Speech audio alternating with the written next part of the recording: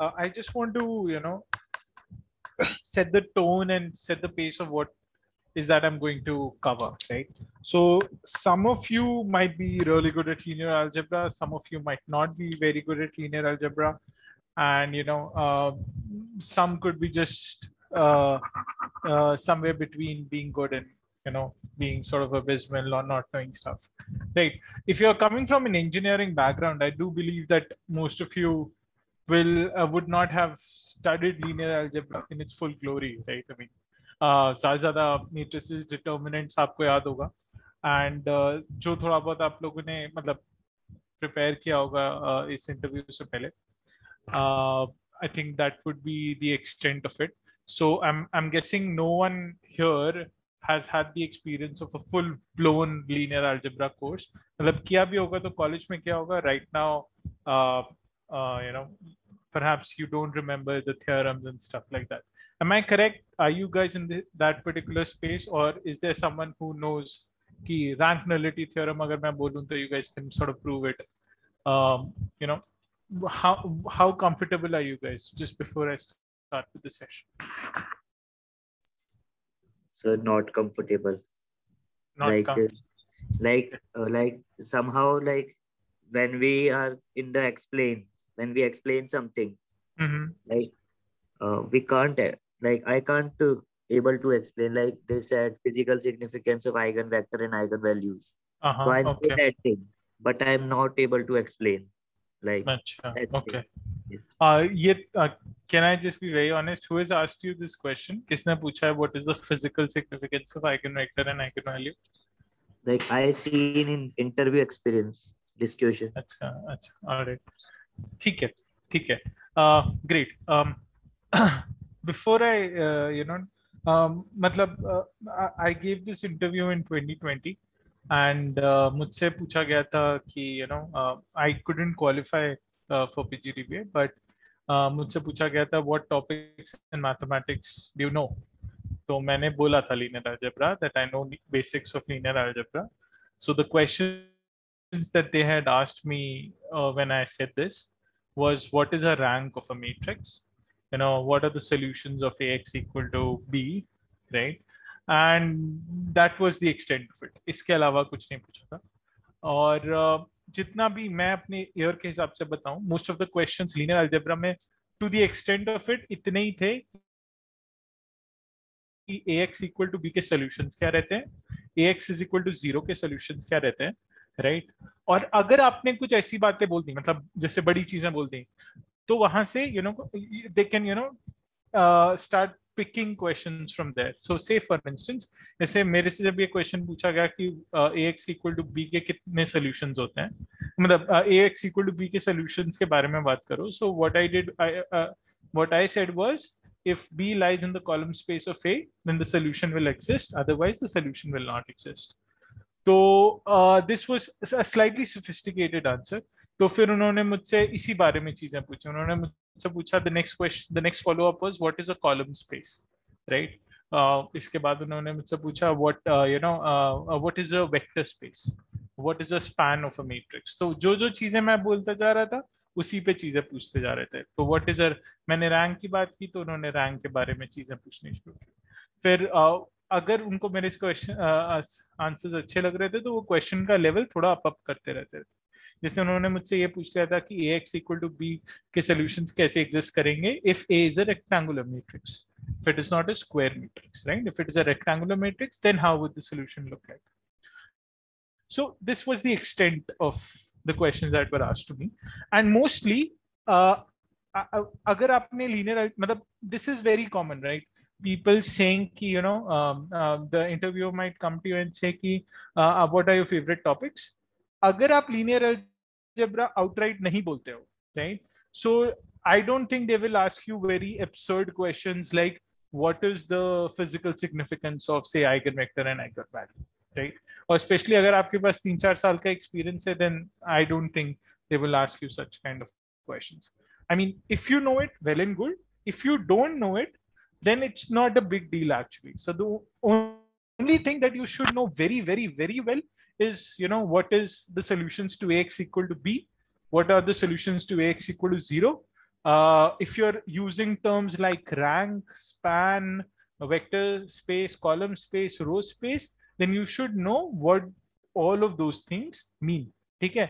In fact, to the extent आपको rank निकालनी कैसे, मतलब निकालते कैसे ये मालूम होना चाहिए, लेकिन ऐसा नहीं कि वो आपसे कह देंगे कि ये रहा matrix, figure out the rank of a matrix, right? बस आपको रैंक का एक इंट्यूटिव अंडरस्टैंडिंग होनी चाहिए. Alright. So let's start with it, and let me before I start, I want to pose a particular question, right? I'm not sure if my screen is visible. Can you guys see my screen? No, I think I haven't shared. Yeah. Okay. So what I'll do is I'll shut up for 5 odd minutes, and I will actually ask you to solve this particular question, right? And if you can easily solve this question, then I think you're in a very good shape even before we start. And if you have some trouble solving this particular question, then I think this 1 hour might just help you, right? So I'll just give you a good 5 minutes, and you can, or maybe 3 minutes is fine, right? So I'll give you 3 minutes, and please let me know if you can solve this. Right?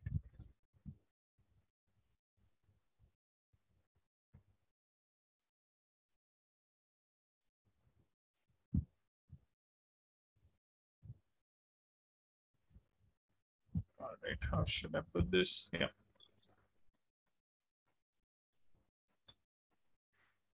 The question is visible to everyone, right?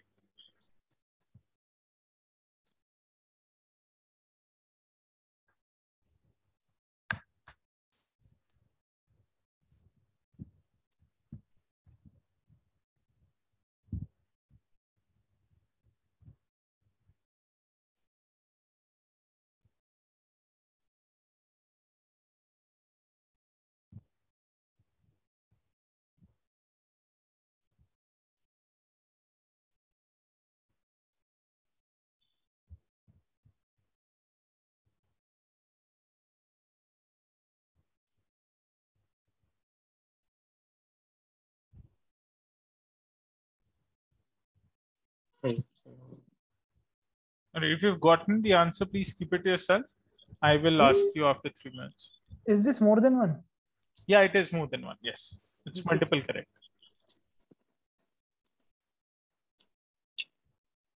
The question is not very hard. It is just to check your understanding of the subject.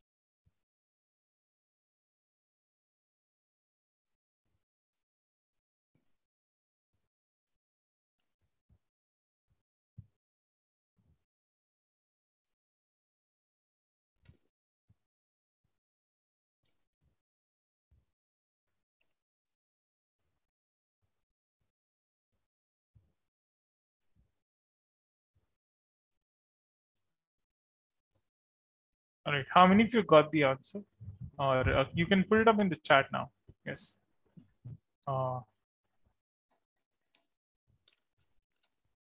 ABC is Dignesh is saying ABC. Congratulations for qualifying the exam, Dignesh. Anyone else?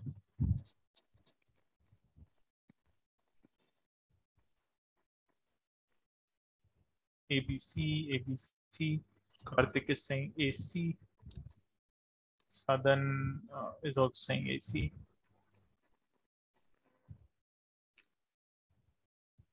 AC.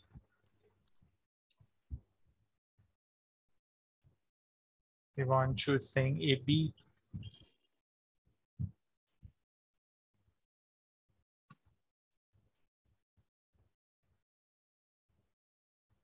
All right, I think we have exhausted that. Okay. देख लें solution. Anyone who wants to pitch in, AC is the correct answer. So anyone who said AC, Karthik, Sadan, Jay, can you please tell us how did you get it? Maybe if you want to share your solution. By the way, this was from MSc Data Science 2020. Not sure if you guys are writing this exam, but these are the questions that might come up if you are. Anyone wants to tell me how they got it? If someone got the answer is AC.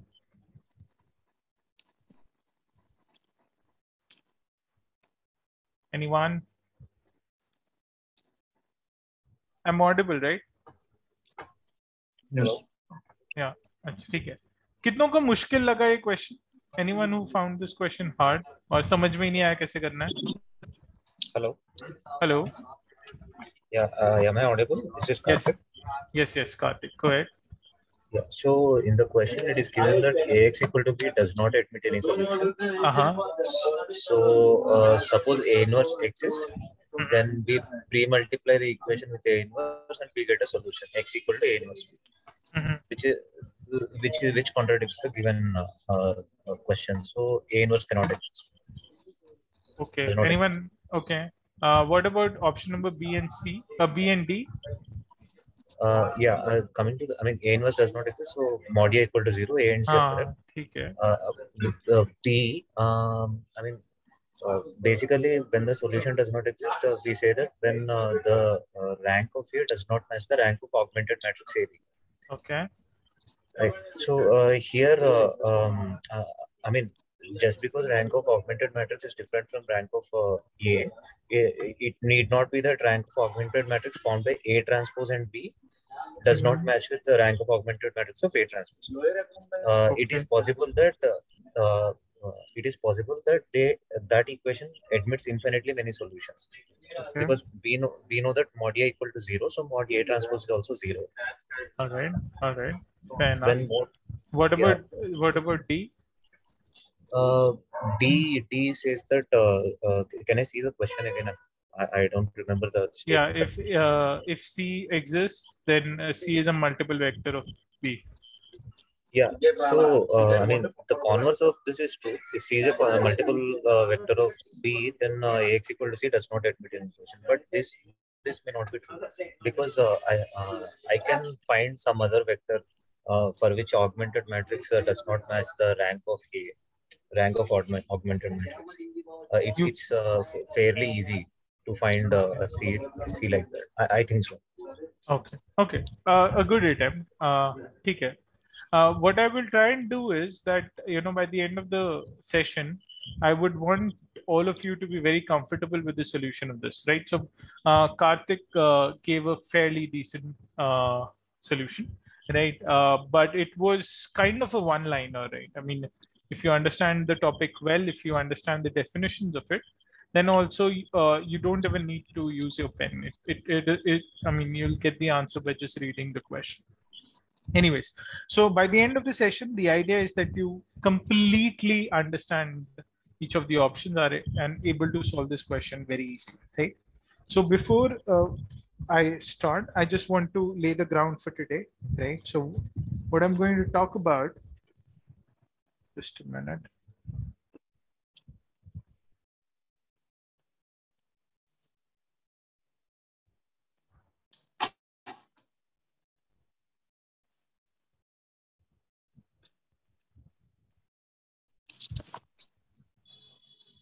Yeah. So what I'm going to talk about today, the things that I'm going to talk about is AX is equal to B. The second thing I'm going to talk about is AX is equal to 0. The third thing that I'm going to talk about is certain definitions. And those definitions might be, what is a span? What is a rank of a matrix? What is a space? Right. So when we talk about space, what is a row space? What is a column space? Right? And what is a vector space? Okay. The fourth thing that I'm going to talk about is basically eigenvectors and eigenvalues. Right? And finally, I'll talk about the application of eigenvectors.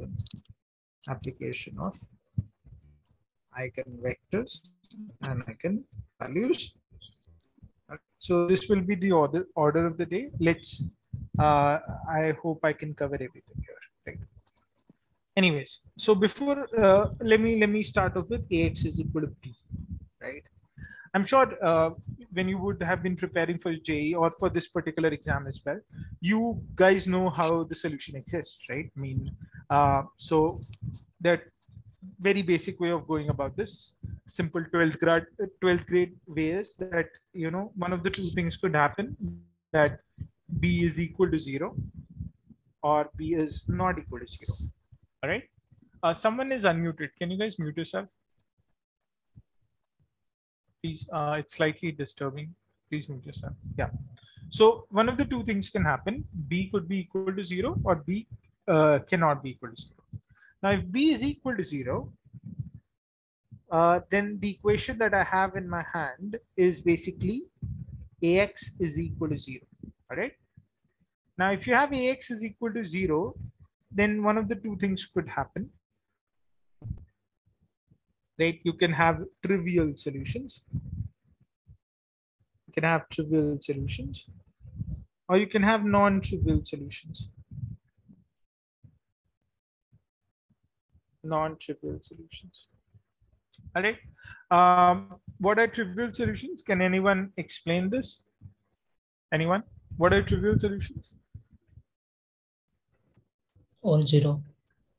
Yeah, 0, 0, 0. Basically, a 0 vector. Right. What is a non-trivial solution?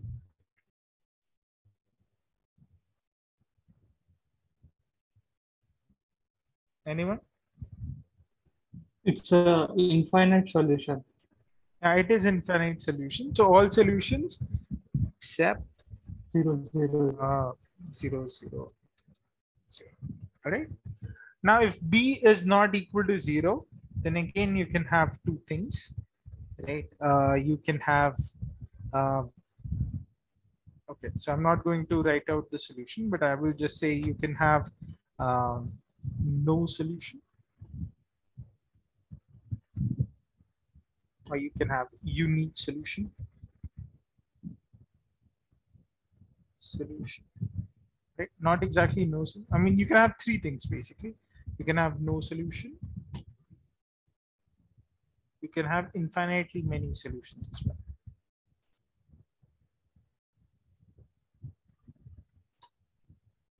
Many solutions. All right. So this is the chart. Now I want you to fill in the blank for me, and I'm sure most of you would have gone through the rigor either in JEE or preparing for the PGDBA exam, and you perhaps know the solution of it, right? So when I'm here, then how do I figure out the solutions are unique? Can anyone talk me through this? When are the solutions unique? Determinant not equal to 0. When determinant of A is not equal to 0, right? When do you have no solution? Let's not talk about this first. When do you have a trivial solution? When do you have a trivial solution? We always have a trivial solution. No? Ax equal to 0 Yeah, always I mean, starts. of course, you always have a trivial solution, but the idea is when do you only have a trivial solution? Yeah, then I mean determinant non-zero. Determinant is not 0.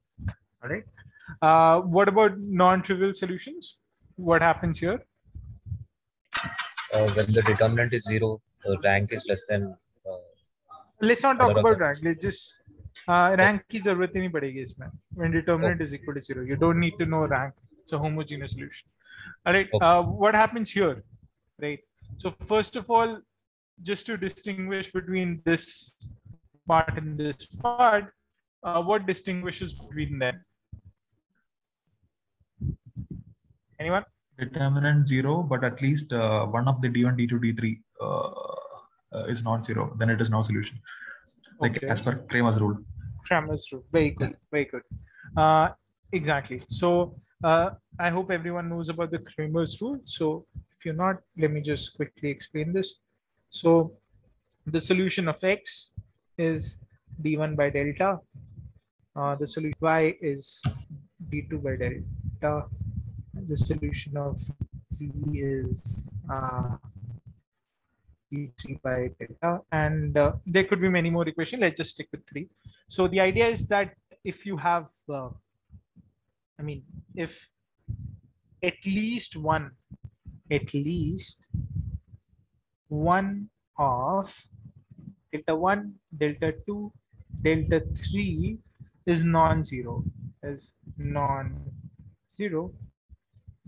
then you have no solution. And in this case, infinitely many solutions exist if all of delta 1, delta 2, delta 3, comma delta are 0. Right? Agar sab kuch 0 hai, then you have infinitely many solutions. Right?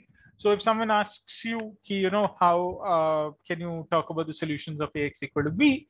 I think this picture, if you can draw this picture and explain this picture to them, you will get a 10 on 10. I just don't, given that you know each and every thing here, right? You know why this happens, or you know why this happens as well, right? So most of the students do remember this because of the Kramer's rule, but very less do really understand, why is this true, or why is this particular thing true, right?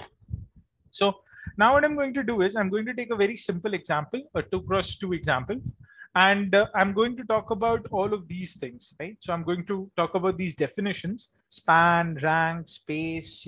You might be hearing students talking about solution in terms of rank of an augmented matrix and rank of A. So how those things come about? So this is what I'm going to talk about now.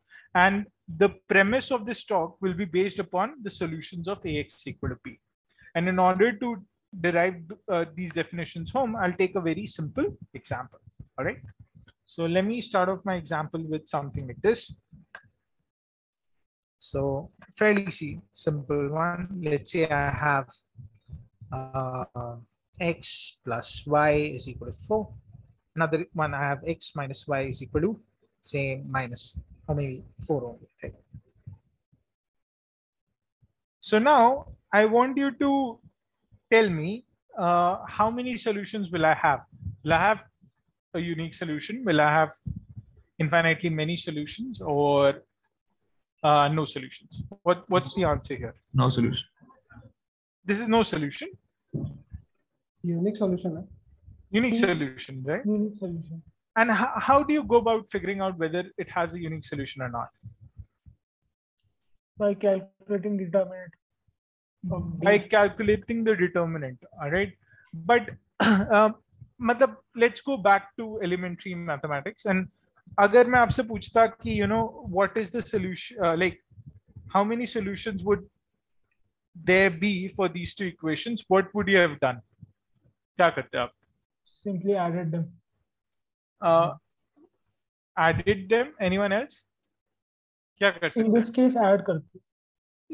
Add करके क्या मिलता? 2x equals to 8. We can also like eliminate one variable and then eliminate one variable. लेकिन सबसे easy चीज तो ये है ना कि that you quickly plot the two lines. This is line number 1. This is line number 2. आपको दिख जाएगा ये parallel नहीं है, or you can just go ahead and say कि lines parallel नहीं है तो solution definitely exist करेगा. You could have just said that, isn't it? मैं तो बस यही जानना चाह रहा हूँ ना, whether the solution exists or not. I'm not interested in knowing what is the solution. I'm just interested in knowing कि क्या solution exist करेगा या नहीं. All right. So the ideal thing would have been कि अच्छा यार x plus y equal to 4 तो कुछ ऐसी line लगती है, and x minus y equal to 4 is a line like this. And of course, since they are not parallel, there does exist a solution, right? Now, what you have done here is you have looked at this particular equation in a row manner, right? So let me call this thing as a row view. So this is basically a row view of looking at this particular equation. All right.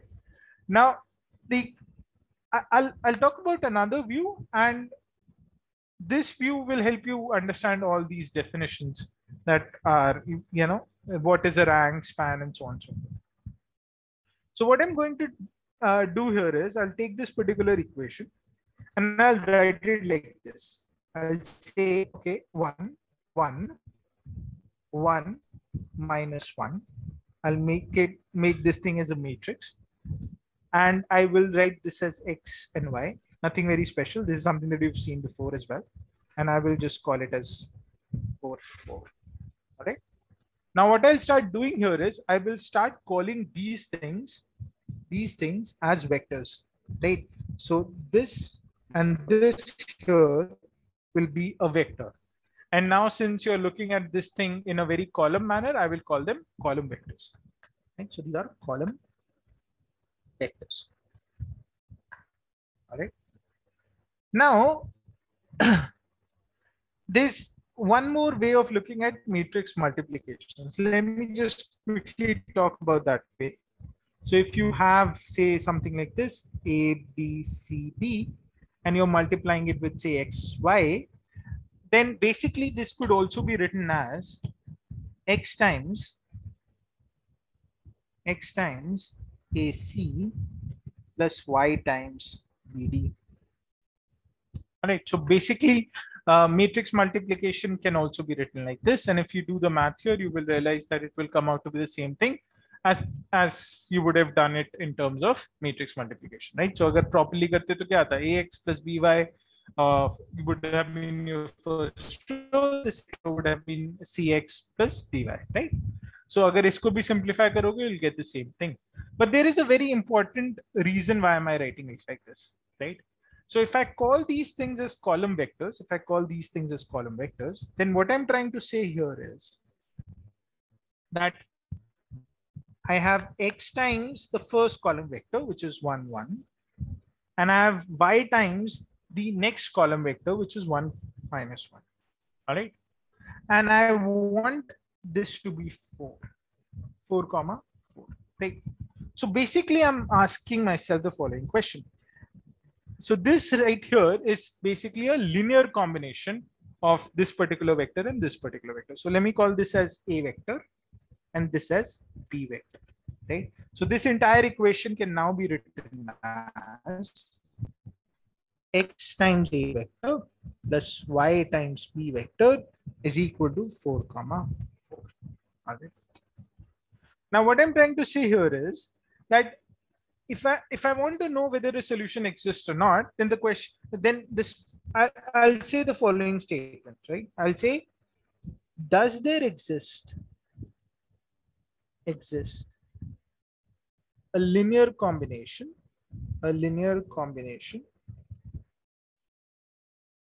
of A and B which produces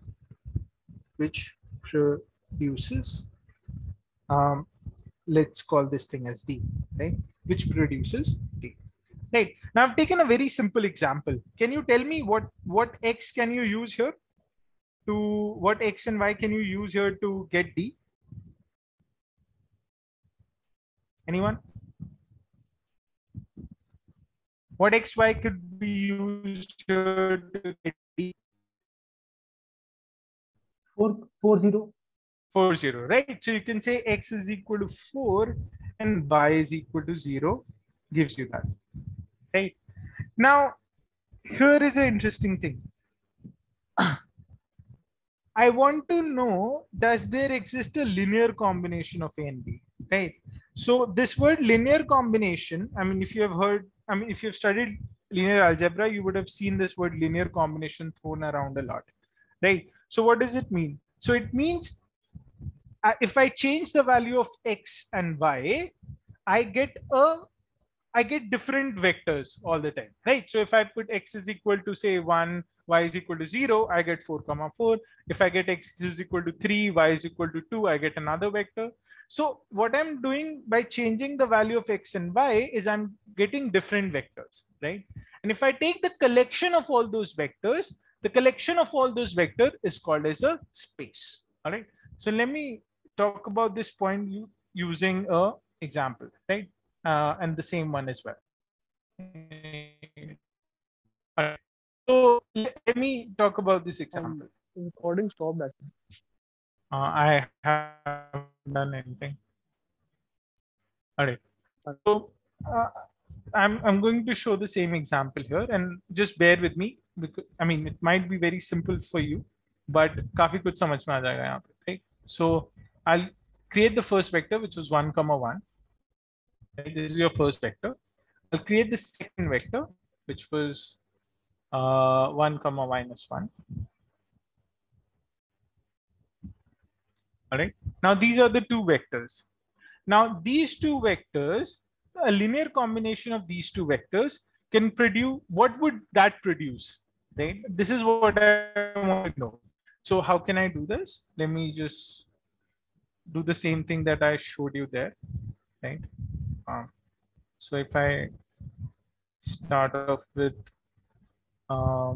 minimum is say -5, maximum is 5, and this is 0.01. All right. And I do the same thing here.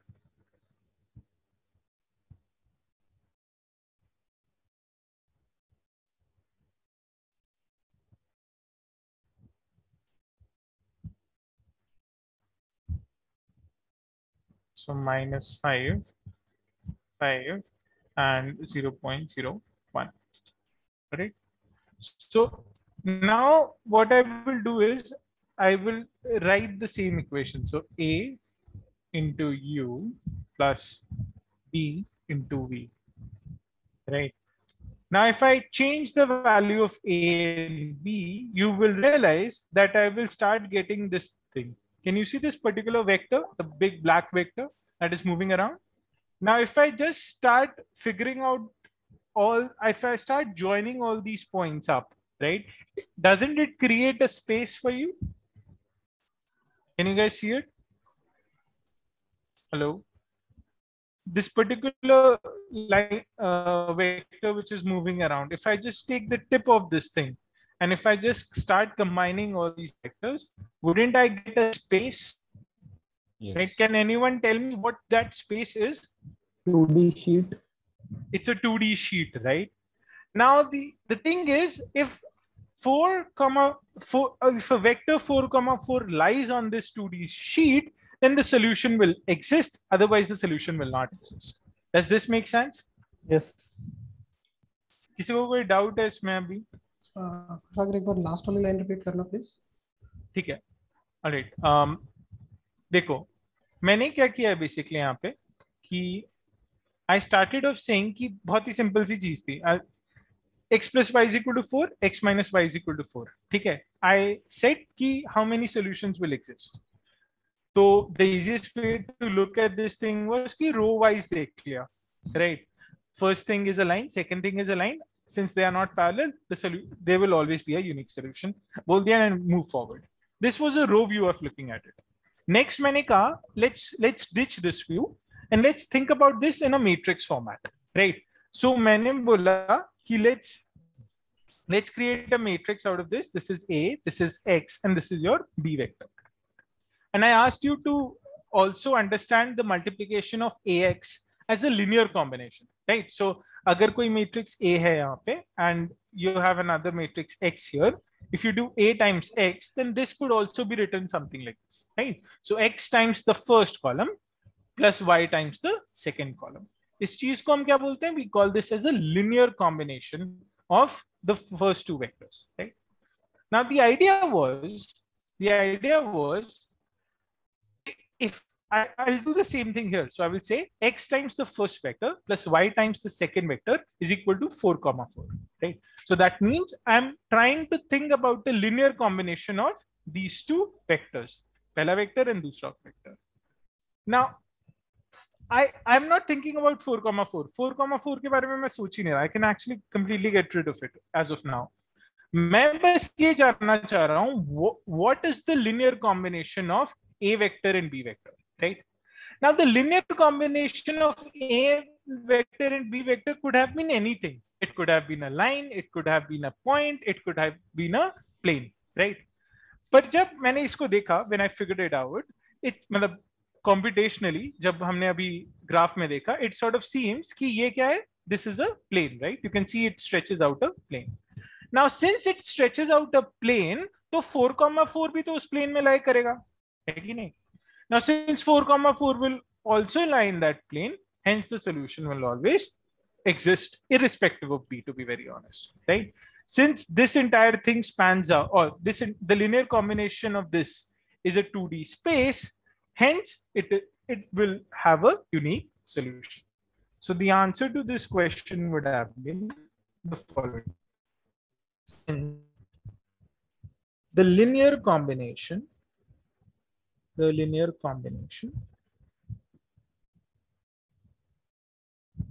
of A and B is a 2D space.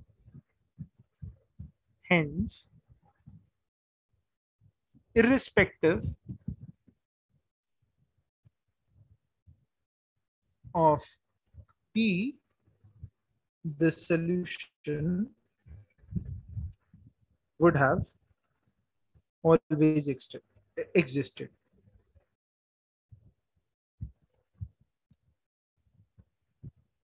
Right? मतलब मैं 4,4 की जगह कुछ भी रख दूं, 8,0 pi e कुछ भी रख दूं, since it spans out the entire 2D space, तो कुछ भी जो भी यहाँ पे होगा, it would have gotten for some value of x and y, I would have achieved this thing. है कि नहीं? Does this make sense? Hello? Yes, sir. किसी को कोई डाउट है इसमें अभी? How do you visualize this column vector? Like row vector visualizing is easy. X plus y is equal to 4. अच्छा, रो में जो है ना वो वेक्टर नहीं है, वो लाइन है, इस बात को ध्यान रखना, ठीक है? कॉलम में वेक्टर है, ठीक है? हाँ, नेक्स्ट चीज बोलो.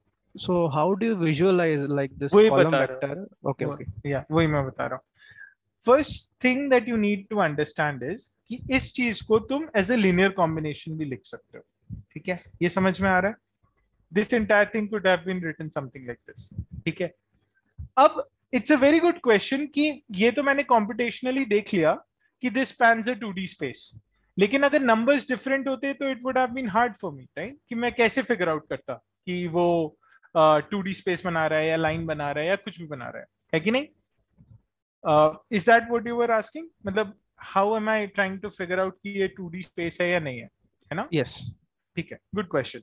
And this is where I will explain what do you mean by a rank of a matrix. This brings me to what a rank of a matrix is. Now, someone who knows how to figure out a rank of a matrix, can you tell me what is the rank of this particular matrix?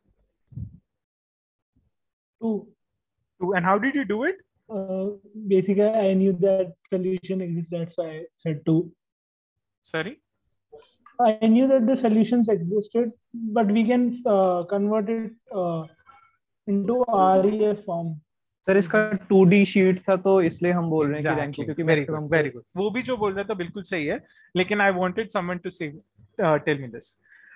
सो इसका answer जो था ना इस question का, क्या था ये question? Does the linear combination of A and B, so the dimension of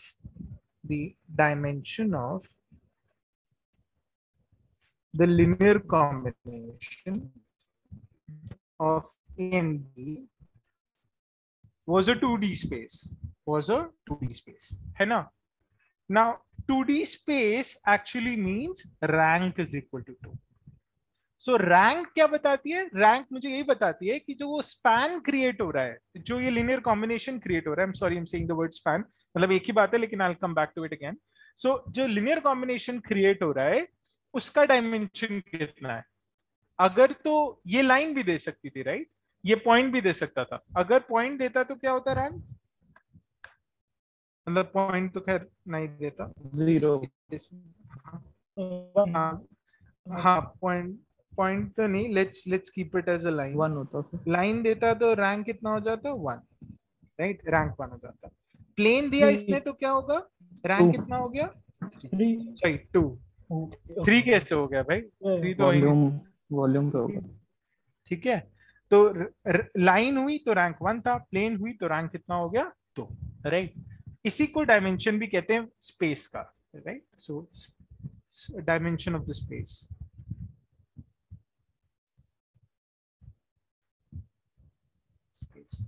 is also equal to 2, right? So अभी किसी ने मुझसे पूछा था ना, how would we know that it's what is a linear combination? तो कैसे पता चलेगा? वो रैंक ऑफ अ मैट्रिक्स से पता चलेगा. अगर आपको रैंक निकालना आता है, then you can say whether it spans a 2D space or whether it spans a line. जिसने भी क्वेश्चन पूछा था, is it clear now? Sir, actually I was asking something else. So जैसे ये आपने लिखा है x then bracket में in a column 1 1. So does that mean one I cap and one j cap? Like what does it actually mean? It means कि if you have a vector which is 1, 1, ये vector होगा ना, position vector 1, 1 बना सकते हैं ना, जैसे I cap plus j cap हो गया, है ना. अब तुम इसको मैं ऐसा लिख सकता हूँ ना, अगर मैंने इसको x टाइम्स कर दिया तो इसका मतलब मैं इसको स्केल कर सकता हूँ ना इस वेक्टर को, I cap plus j cap को, है ना. तो that is what it means, x times this. And y times this means कि अगर कोई एक वेक्टर ये है y, मतलब अगर ये कोई वेक्टर है I minus j, है ना, तो इसको तुम स्केल कर सकते हो ना, y टाइम्स. तो उन दोनों को ऐड करके क्या मिलेगा? एक और वेक्टर ही तो मिलेगा. yes, है ना. अब मैं x और y को एक ऐसे टॉगल की तरह स्विच करता जा रहा हूँ. I'm just turning the knobs for x and y, and the moment I'm turning the knobs for x and y, I'm getting different vectors, right? Okay. And that whole process is called as a linear combination. Okay. One more question, sir. Does the row always give us a line in a matrix? इस case में line देगी. हाँ, इस case में line देगी. अगर 3 होते तो क्या देती? प्लेन देती. 4 होता तो क्या देता? हाइपरप्लेन. वो तो नहीं पता, बट ठीक है. हाँ, ओके, थैंक यू. सर एक रिक्वेस्ट थी कि रैंक और स्पैन का एक प्रॉपर आप डेफिनेशन लिख के बता सकते हैं कि वो क्या है, ताकि हम समझा पाए. हाँ, बता रहा हूँ. अभी ये चीज समझ पाए क्या? तुम मुझे ये बता सकते हो रैंक के बारे में क्या समझा तुमने अभी? ये बोल सकते हो मुझे?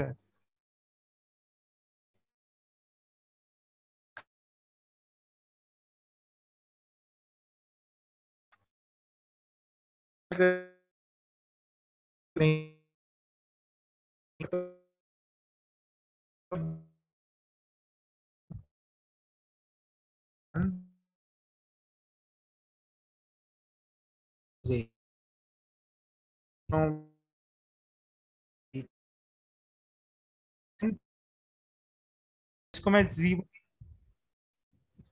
z1 लिख दे रहा हूं, but don't consider this thing to be 26 dimension, right? सो मैं कुछ ऐसा zn कर देता हूं, राइट? इसको मैंने मान लिया कुछ m क्रॉस m, राइट? इसको 26 मत मान लेना, I am just doing it like this. या मैं ऐसा कर देता हूं इसको conventional format. So this is a11, a12, a13, a31,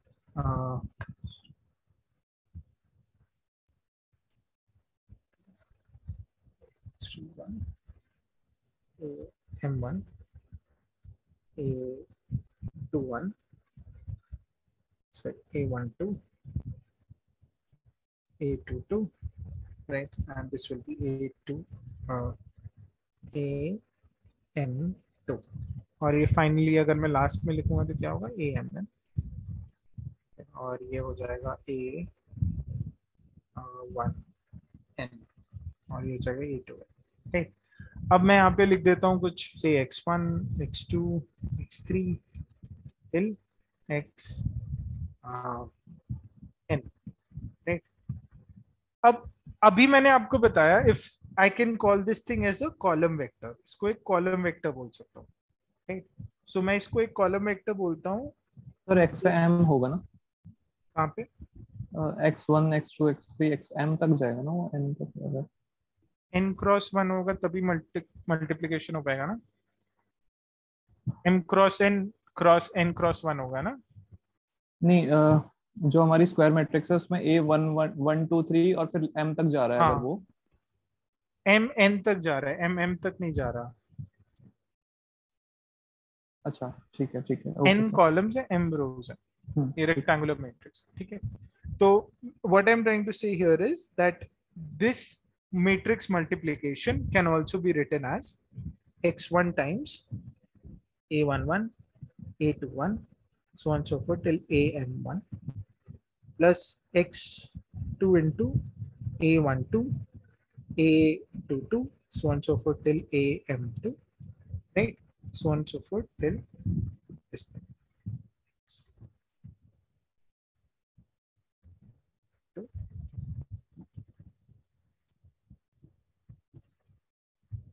Okay. अच्छा, ये चीज कहलाती है linear combination of, linear combination किसका, वेक्टर्स का ही ले रहे हो तो इसको column vectors, column vectors, right? Now किसी ने बोला what is span, right? This is also called as a span. किसका span? Span of all the column vectors, right? So span का मतलब क्या होता है? जो भी लीनियर कॉम्बिनेशन क्रिएट हो रहा है इन वेक्टर्स के साथ, उसी को हम स्पैन भी बोल देते हैं, right? So span is just another way of saying what is the linear combination of these particular vectors. Does that make sense? So the question that I started off with, तो उसको मैं कुछ ऐसा भी लिख सकता था, you know, x y 4 4. So I could have said कि linear combination of 1 1 comma 1 comma minus 1 is a 2D space, is a 2D space. Since linear combination and span sort of mean the same thing, so I could have also said the span of 1 1 1 minus 1 is 2D, is a 2D space, right? So basically linear combination can be equated as a span. Span का मतलब क्या होता है? What sort of space is it creating? Is it creating a line? Is it creating a 2D space? अगर 3 dimension में, is it creating a 3D space? अगर 4 में है तो is it creating a 4D space? Does this make sense? किसी ने span के बारे में पूछा था. Is the word span clear to you now? Hello? बोलो बोलो, जो भी क्वेश्चन है पूछ लो. Span and space are same thing? नहीं, span and linear combination are the same thing. Okay. Space is just a notion. Space का मतलब क्या हुआ कि कुछ क्रिएट किया ना. अगर तुम इस ग्राफ को देखोगे दोबारा, तो ये ग्राफ कुछ क्रिएट कर रहा था ना मेरे लिए यहाँ पे. ये देखो, ये पॉइंट्स, इन पॉइंट्स को तुम जोड़ दोगे तो कुछ क्रिएट होगा ना. वो क्या क्रिएट हो रहा है? क्या वो एक प्लेन क्रिएट हो रहा है? क्या वो एक लाइन क्रिएट हो रही है? Right, that is what a span is, right? So span basically is कि लीनियर कॉम्बिनेशन ऑफ यू और वी क्या क्रिएट कर रहा है. और लीनियर मतलब one way of saying this is कि linear combination of u v is creating a plane, or another way of saying is कि what is the span of u and v. Alright? Okay, understood. अच्छा, अब इस span में तुम क्या consider कर रहे हो? कॉलम्स को कंसिडर कर रहे हो, राइट? तो इसको हम ये भी बोल देते हैं, this is a column space, right? So other way of saying the same thing would have been the column space, the column space of A is 2D. ठीक है? ये तीनों लाइन कितनों को समझ में आ गया? What is a linear combination, what is a span and what is a column space? मतलब तीनों एक ही चीज है बेसिकली इस केस में. किसी को भी कोई भी डाउट है, यू कैन आस्क. सर कब हमारा कॉलम स्पेस डिफरेंट हो जाता है स्पैन से? कब हमारा कॉलम स्पेस डिफरेंट हो जाता है स्पैन से? देखो, यही तो मैं तुम्हें थोड़ा समझाने की, तुम्हें समझ में नहीं आया. ये देखो, मैंने क्या कहा है, आई एम टॉकिंग स्पैन किसी भी दो वेक्टर का हो सकता था, है ना? मान लो I give you, let me give you a question. I think that will be a better way to put things to bed. Let's do this question. सो से you have x plus y is equal to 4 and you have 2x plus 2y is equal to 6. ठीक है, let's solve this question. कितने solution exist करेंगे देखते ही बता सकते हो आप लोग? कितने सॉल्यूशन? इनफिनिट है. अरे कम ऑन, नो सॉल्यूशन है ना? ठीक है, मैट्रिक्स बनाते हैं. ध्यान से देखना सब कुछ, राइट? जिसको नहीं भी समझ में आया, just give it a try, आ जाएगा. बहुत इजी है. ऐसे लिख सकता हूं मैं कुछ, है कि नहीं? अब इसी चीज को कुछ ऐसा भी लिख सकता हूं,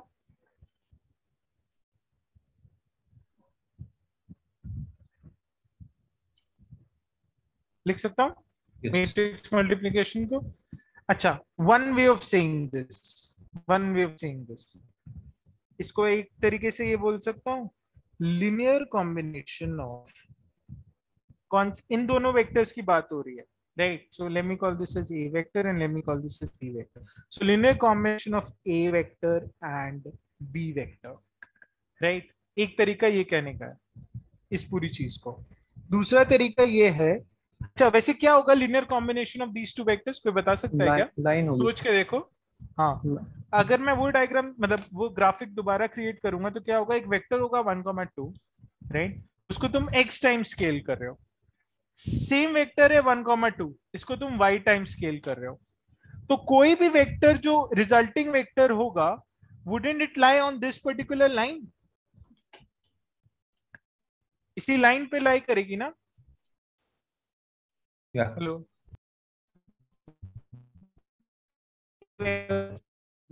B vector is the line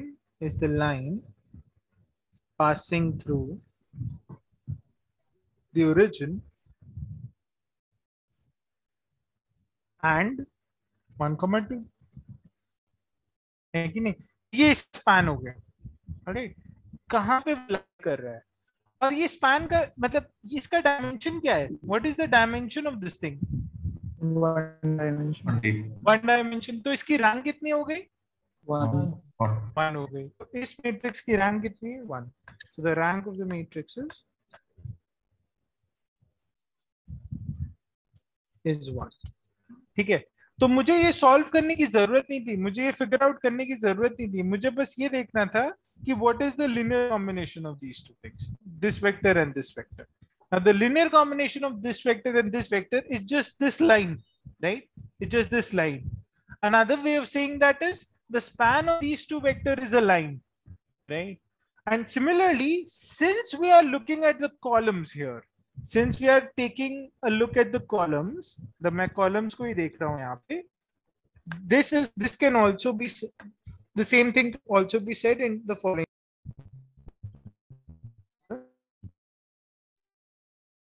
ये समझ में आया? आप किसी को डाउट है? And what is a linear combination, what is a rank, what is a span and what is a column space? जब हमारा स्पैन भी लाइन है और कॉलम स्पेस भी लाइन है, हाँ, तो हमने तो ये मैथमेटिकल जो साइंटिस्ट थे उन्होंने दो नाम क्यों निकाले अलग अलग? एक ही नाम से काम नहीं बन रहा था? हाँ, लेकिन स्पैन तो मैं किसी भी दो वेक्टर का क्रिएट कर सकता था ना, जरूरी थोड़ी है कॉलम वेक्टर्स का ही क्रिएट करो, है कि नहीं?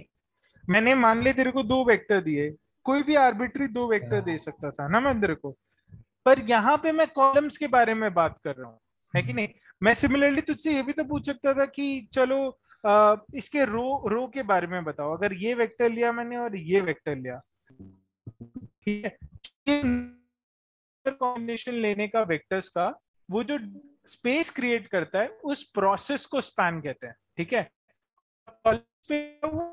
स्पेस यार, कॉलम स्पेस क्या हुआ? कॉलम स्पेस इज बेसिकली अगर मैं कॉलम वेक्टर्स को लेके स्पैन क्रिएट करूंगा तो वो कॉलम स्पेस कहलाएगा। समझ गए? Yes sir. ठीक है, अच्छा देखो, सॉल्यूशन कब एग्जिस्ट करता? अगर the solution would have only existed if the B vector, मतलब जो ये वाला वेक्टर है, लाइज ऑन दिस स्पैन, है कि नहीं? अगर वो इस पे लाई नहीं करता है तो देयर इज नो वे की सॉल्यूशन एग्जिस्ट करे। तो हमारे पास क्या था? 4,6। तो 4,6 किस तरीके से दिखेगा? सो 4 will be somewhere here, 6 will be somewhere here, 4,6 would be here, right? तो can you now you can look at this particular statement और तुम कह सकते हो ना कि there does not seem to be any x and y such that this equation holds, है कि नहीं? अगर इसको वेक्टर वाइज देखो तो, तो अगर इसको मैं कुछ ऐसा लिख दूं, x times a vector plus y times b vector is equal to d vector, right? So say for instance I'm writing this down. So तुम कह सकते हो ना कि since if I start scaling x and y, the only set of vectors that I will achieve will be on this blue line, है ना? Yes. And 4,6 does not seem to appear on this blue line, so hence there is no solution. है कि नहीं? Right. So another way of saying this could have been कि if B lies in the column space,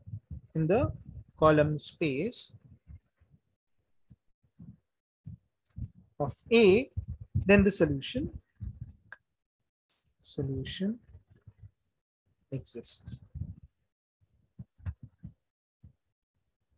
ये बात सबको समझ में आ रही है? This makes column space को column span भी refer कर सकते हैं, like or these two are different things? No, there are different things. Again, इस बात को समझो. The process of figuring out a linear combination is called as a span, right?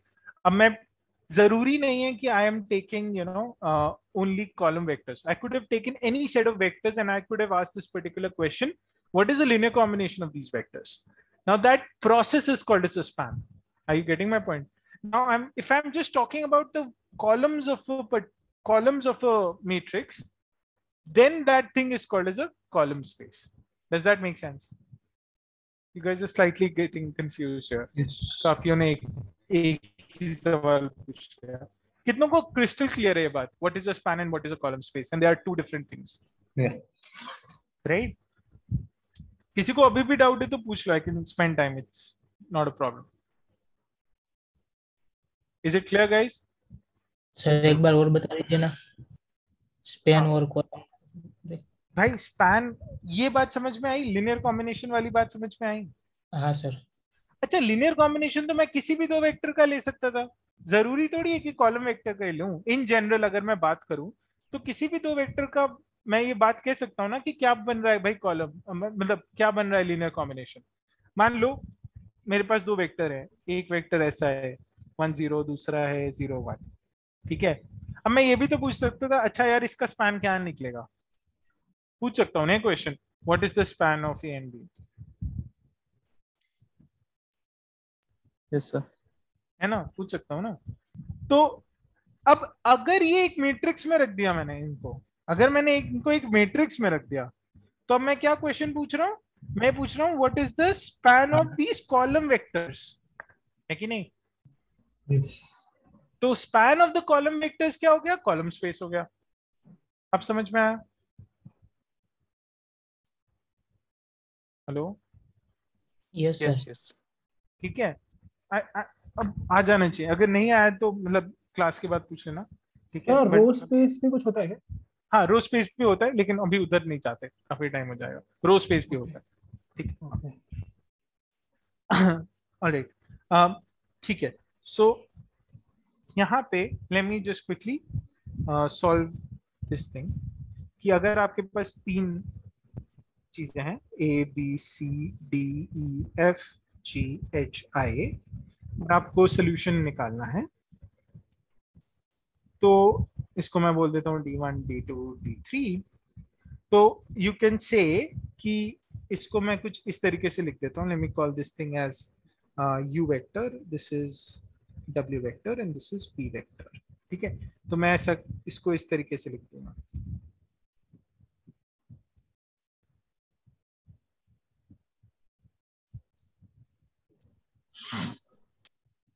ठीक है. और ये मेरा मान लेते हैं डी वेक्टर. ठीक है. तो ये क्या हो गया? इसको मैं बोल रहा हूँ linear combination of you vector, W vector and V vector. ठीक है. अच्छा, कैन यू टेल मी ये क्या हो सकता है इसका linear combination? What are the possibilities? Volume, 2D sheet and line और पॉइंट. हाँ, या तो वो पूरा 3D स्पेस क्रिएट करे, 3D 2D line, 3D space, या तो वो 2D स्पेस क्रिएट करे, राइट, या तो वो 1D स्पेस क्रिएट करे. राइट. सो 3D स्पेस क्रिएट करेगा तो रैंक क्या होगी? What would be the rank? 3. पर अगर सारे 0 हो जाएंगे तो वो पॉइंट हो जाएगा. पॉइंट हो जाएगा. हाँ, पॉइंट हो जाएगा. राइट. और अगर 2D स्पेस क्रिएट करेगा तो क्या होगा? रैंक क्या हो जाएगी? 2. और 1D स्पेस क्रिएट करेगा तो रैंक क्या हो जाएगी? 1. अब आपको रैंक के बारे में सब कुछ मालूम है, इंट्यूटिव मतलब मालूम है रैंक का क्या होता है? Yes sir. कोई डाउट किसी को समझा पाओगे? If someone says what is a rank, yes sir. बोल पाओगे ना? कोई डाउट तो नहीं है किसी को? सर ठीक है। What is a null space? कोई बता सकता है what is a null space? ये वर्ड सर ये वेक्टर्स होते हैं जो किसी मैट्रिक्स के साथ मल्टीप्लाई होने के बाद जीरो हो जाते हैं। हाँ हाँ, तो मैं सिंस मैं इस टॉपिक पे हूं तो मैं बता देता हूँ। जब ax इक्वल टू 0 करते हो और determinant of a is not equal to 0, right? जब determinant of a is equal to 0, तो ये क्या होता है? नॉन ट्रिवियल सॉल्यूशंस आते हैं ना, है ना? नॉन ट्रिवियल सॉल्यूशंस आते हैं। तो ये जो नॉन ट्रिवियल सॉल्यूशंस हैं, ये एक स्पेस जनरेट करते हैं, राइट? कुछ वेक्टर्स होंगे जो ये स्पेस जनरेट करते हैं। इस जनरेटेड स्पेस को कहते हैं नल स्पेस। ठीक है, इसका मतलब क्या हुआ? मान लो दो वेक्टर्स हैं जो इसको दे रहे हैं, right? So there exist x1 and x2। मान लेते हैं दो x1 एंड x2 हैं such that ax1 is equal to 0 and ax2 is equal to 0.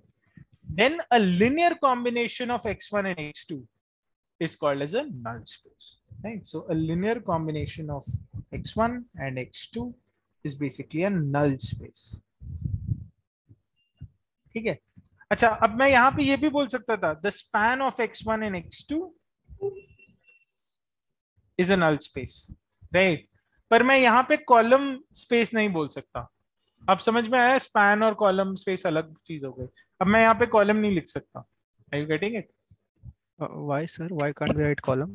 क्योंकि x a के बारे में तो मैं बात ही नहीं कर रहा ना, मैं x के बारे में बात कर रहा हूँ यहाँ पे ना। मैं a के कॉलम्स के बारे में बात करता, then I could have said कि column space of A, right?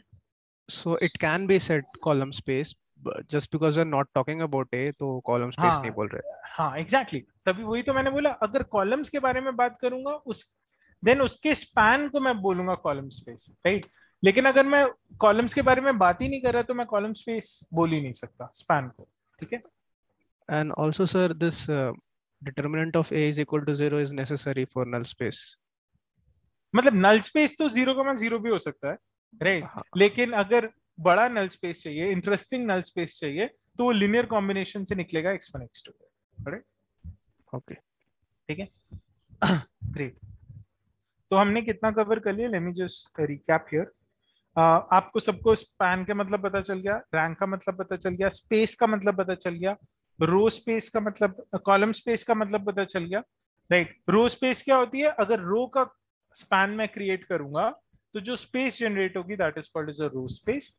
And what is a vector space? Now vector space is this only, it is just two vectors, they create a particular, the linear combination of those vectors create a space, right? That particular space is called as the vector space. Now vector space की कुछ properties होती है, right? जब भी आपको ये question पूछा जाएगा ना what is a vector space, इसकी कुछ properties होती हैं। Please go ahead and read those properties. I'll leave this as a homework. ठीक है, वो पढ़ लेना वो properties क्या होती है and you'll be fine. बहुत ही स्ट्रेट फॉरवर्ड होती है, अब जाके पढ़ोगे तो it will make a lot of sense, ठीक है?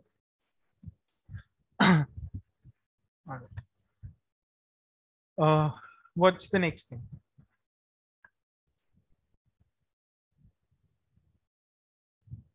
Sir one question. हाँ बोलो बोलो। ये row space what does it mean? अगर रो वेक्टर है ही नहीं, you said it is a line और अ plane, so what does, how can we define row space? नहीं, एक्चुअली जो तुम बोल रहे थे ना वो कुछ और बात थी, मैं कुछ और कह रहा हूँ। रो स्पेस एग्जिस्ट होता है, no there is a notion of a row space.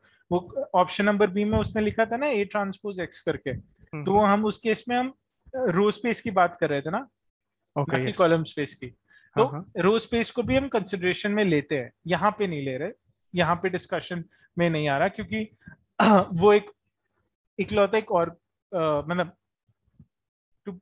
वो एक और स्पेस जनरेट कर देगा। तो मैं थोड़ा मतलब चीजों को ज्यादा कॉम्प्लेक्स नहीं करना चाहता, इस वजह से मैं रो स्पेस की बात नहीं कर रहा। लेकिन सिंस मैंने अभी तुम्हें बताया what does a linear combination mean and what does a span mean, तो तुम समझ सकते हो what would a row space mean.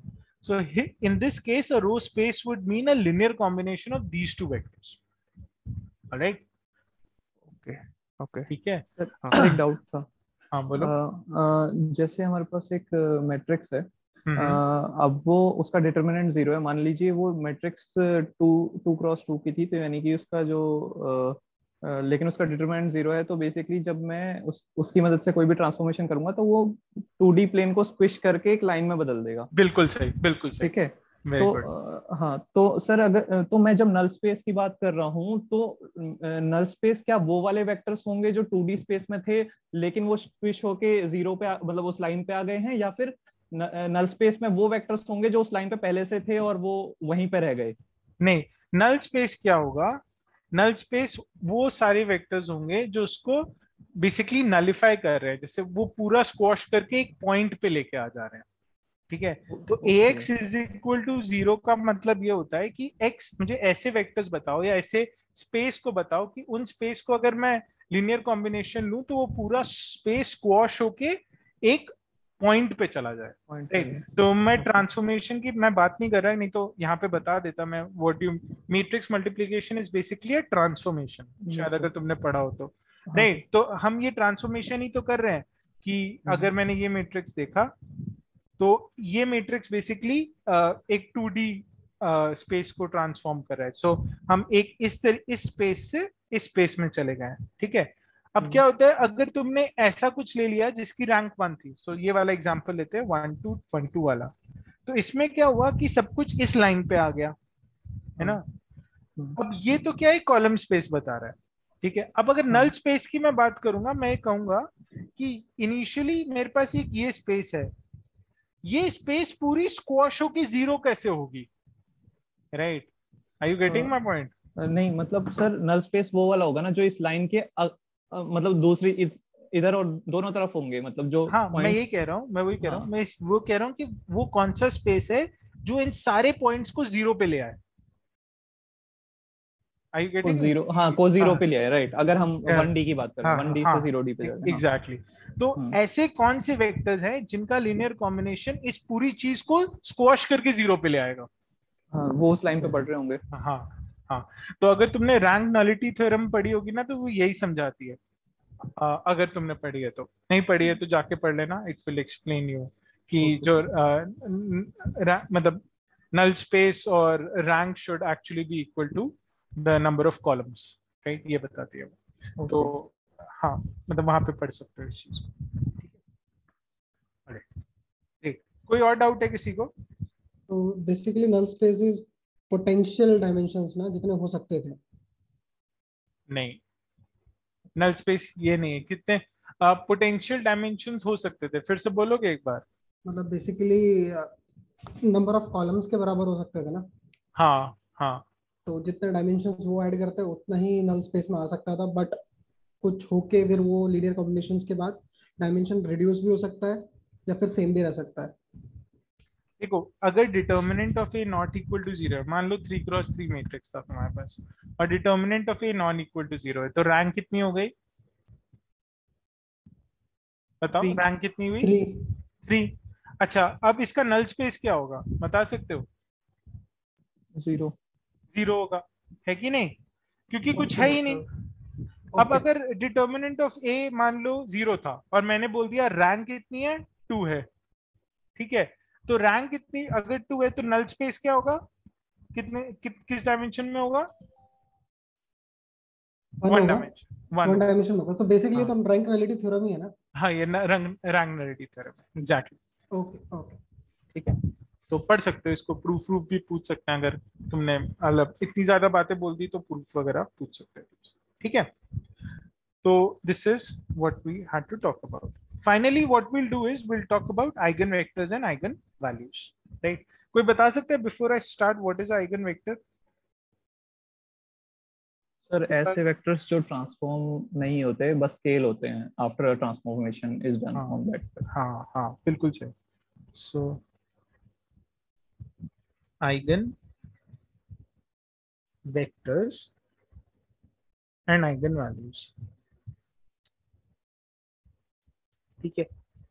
Okay, let's talk about this. Basically क्या होता है, जब भी तुम अब मैं इस डायग्राम को दोबारा आइटरेट करूंगा कि मान लो तुम्हारे पास ये एक वेक्टर है, ये दूसरा वेक्टर है a1, this is a2, this is a3, right, and this is an. Let's say this is x1, this is x2, this is xn, right? तो इसको मल्टीप्लाई करोगे तो मतलब इसका लीनियर कॉम्बिनेशन लिखोगे तो क्या आएगा, x1 times this a1 plus x2 times this a2, right, so on so forth till xn times this an. ठीक है? अब ये क्या है, लीनियर कॉम्बिनेशन ही है, तो ये लीनियर कॉम्बिनेशन ही तो है इन कॉलम्स का, है कि नहीं? लेकिन अगर इसको ध्यान से देखोगे तो what is it, it's just a vector, right? So can I से if I multiply a matrix with a vector, if I multiply a matrix with a vector, right, so this here is a vector, right, and this is a matrix. So if I multiply a matrix with a vector, I end up getting what, a vector, है कि नहीं? अब होता क्या है, mostly ये होता है कि अगर तुम ऐसा कुछ क्रिएट करोगे तो जो वेक्टर होता है ना वो अपनी पोजीशन छोड़ देता है, एज इन वो अपना स्पैन छोड़ देता है. एक एग्जांपल लेते हैं. मान लो मेरे पास इनिशियली ये था, स्पेस थी 1 0 एंड दिस इज 0 1, तो ये आइडेंटिटी मैट्रिक्स है. ठीक है? अब मैं यहाँ पे कोई एक वेक्टर ले लेता हूँ. मान लो ये मैंने एक वेक्टर लिया 1/2 कॉमा 1/, हाँ कुछ और ले लेता हूँ, 3,2 ले लिया. ठीक है, 3,2 ले लिया. अब मैं क्या कर रहा हूं कि if I am going from this vector, this matrix to this particular matrix, मान लो कोई नया मैट्रिक्स क्रिएट किया मैंने, जैसे मैंने किया कि this is 1,0 and this is 1,1. ठीक है, मैं इस मैट्रिक्स से इस मैट्रिक्स में जा रहा हूं, तो हो क्या रहा है, एक लिनियर ट्रांसफॉर्मेशन क्रिएट हो गया. सो उस ट्रांसफॉर्मेशन ने क्या किया, उसने इस स्पेस को इस स्पेस में बदल दिया थोड़ा, right? So this is 1,0 and this is 1,1. सो कुछ ऐसा समझो कि इनिशियली एक्सिस ऐसी थी, राइट? अगर तुम यहां से यहां गए तो एक्सिस इस तरीके से, इस तरीके को छोड़ के कुछ ऐसी बन गई, राइट? तो ये जो वेक्टर रहा होगा 3,2, इसमें वो चेंज हो जाएगा ना कुछ. Are you getting my point? ये वेक्टर 3.2 थोड़ा चेंज हो जाएगा ना. वो चेंज क्या होगा वो मैट्रिक्स मल्टीप्लिकेशन से एक्चुअली पता चलता है. तो अगर तुम जानना चाहते हो कि या अगर एक्सिस इनिशियली ऐसी थी और वो बाद में ऐसी हो गई, तो और ये वेक्टर कहाँ ट्रांसफॉर्म होके गया, तो all you have to do is you have to multiply this, right? इसको मल्टीप्लाई कर दो. तो what you would realise is कि इनिशियली ये वेक्टर 3,2 एक स्पैन पे लाई कर रहा था, वो इस स्पैन पे लाई कर रहा था, है ना? लेकिन जैसे ही मैंने ये ट्रांसफॉर्मेशन किया, मतलब मैं यहां से यहां गया, तो ये अपने स्पैन से नॉक ऑफ हो गया, राइट? मूव कर जाएगा ये अपने स्पैन से. कहां चला जाएगा, मल्टीप्लाई करके देख लेते हैं. 3 5 हो गया और ये कितना हो गया 2, तो 5,2 पे चला जाएगा. सो यहाँ पे वो कुछ इस तरीके से दिखेगा 5,2. ठीक है? तो इनिशियली वो यहाँ पे था, लेकिन जैसे ही मैंने ट्रांसफॉर्मेशन किया वो कहीं और चला गया, तो वो अपने स्पैन से नॉक ऑफ हो गया. तो हमें बेसिकली क्या होता है, बहुत सारे वेक्टर्स ऐसे ही करेंगे. जैसे 3,2 था, मान लो यहाँ पे कोई वेक्टर है 3,4, राइट? वो भी कुछ ऐसा ही करेगा, वो भी अपने स्पैन से नॉक ऑफ हो जाएगा. लेकिन मैं उन वेक्टर्स को जानना चाहता हूं जो अपने स्पैन से नॉक ऑफ नहीं होते बट स्केल हो जाते हैं, right? So they are not they are not moving out of their span, मतलब वो अपने स्पैन से इधर उधर नहीं हो रहे. The only thing that they are doing is they are getting scaled on their span. तो यहाँ पे वो इससे बड़े हो जा रहे हैं या तो वो छोटे हो जा रहे हैं, राइट? सो मैं उन वेक्टर्स को जानना चाहता हूँ. सो that this process is called as figuring out the eigenvectors, right? So अगर मैं इसको मैथमेटिकली लिखने की कोशिश करूं तो मैं ये कह रहा हूं कि मैंने अगर a into x किया, यानी I am trying to figure out what, so a into x किया तो this will give me a vector, right? Now I want only those vectors which are getting scaled, all right? I don't want those vectors which are, you know, getting knocked off their span. तो मैं कुछ ऐसे लिख दूंगा इसको, ठीक है? अब थोड़ी अगर अलजेब्रा करोगे तो कुछ इसको ऐसा लिख दोगे, है कि नहीं? a minus lambda i into x is equal to 0. अच्छा, अब इसके इंटरेस्टिंग सोल्यूशंस कब मिलेंगे, तो बता सकता है? इसके इंटरेस्टिंग सोल्यूशंस कब मिलेंगे मुझे? ये एक मैट्रिक्स है, a माइनस लैम्डा i जब 0 होगा हाँ, उसका डिटरमिनेंट. हाँ, क्योंकि अदरवाइज तो इसके ट्रिवियल सोल्यूशन मिलते हैं, यानी x इज इक्वल टू 0. वो उसमें तो मैं इंटरेस्टेड ही नहीं हूं. मैं तो ऐसे इंटरेस्टिंग सोल्यूशन जानना चाहता हूं ना भाई, जो मुझे मतलब ऐसे वेक्टर्स क्रिएट करके दें, है कि नहीं? तो मैं क्या करूंगा, इस मैट्रिक्स का डिटर्मिनेंट 0 कर दूंगा. इस इक्वेशन को क्या बोलते हैं, तो बता सकता है? Characteristic equation. अब बोल समझ सकते हो इसको कैरेक्टरिस्टिक क्यों कहते हैं? क्योंकि ये एक मैट्रिक्स का बेसिकली, जैसे एक नंबर का प्राइम नंबर होता है ना, कोई भी नंबर को प्राइम नंबर से तुम फिगर आउट कर सकते हो, तो किसी भी मैट्रिक्स को तुम उसके आइगन वैल्यूज से फिगर आउट कर सकते हो, आइगन वेक्टर से फिगर आउट कर सकते हो. And that's why it is called as the characteristic equation और अ कैले-हैमिल्टन equation.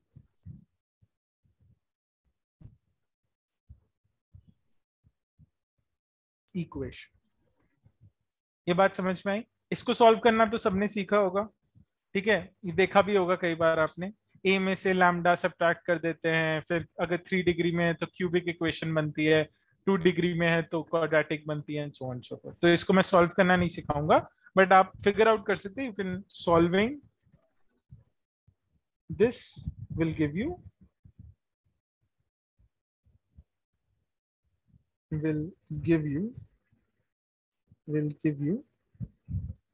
solving this will give you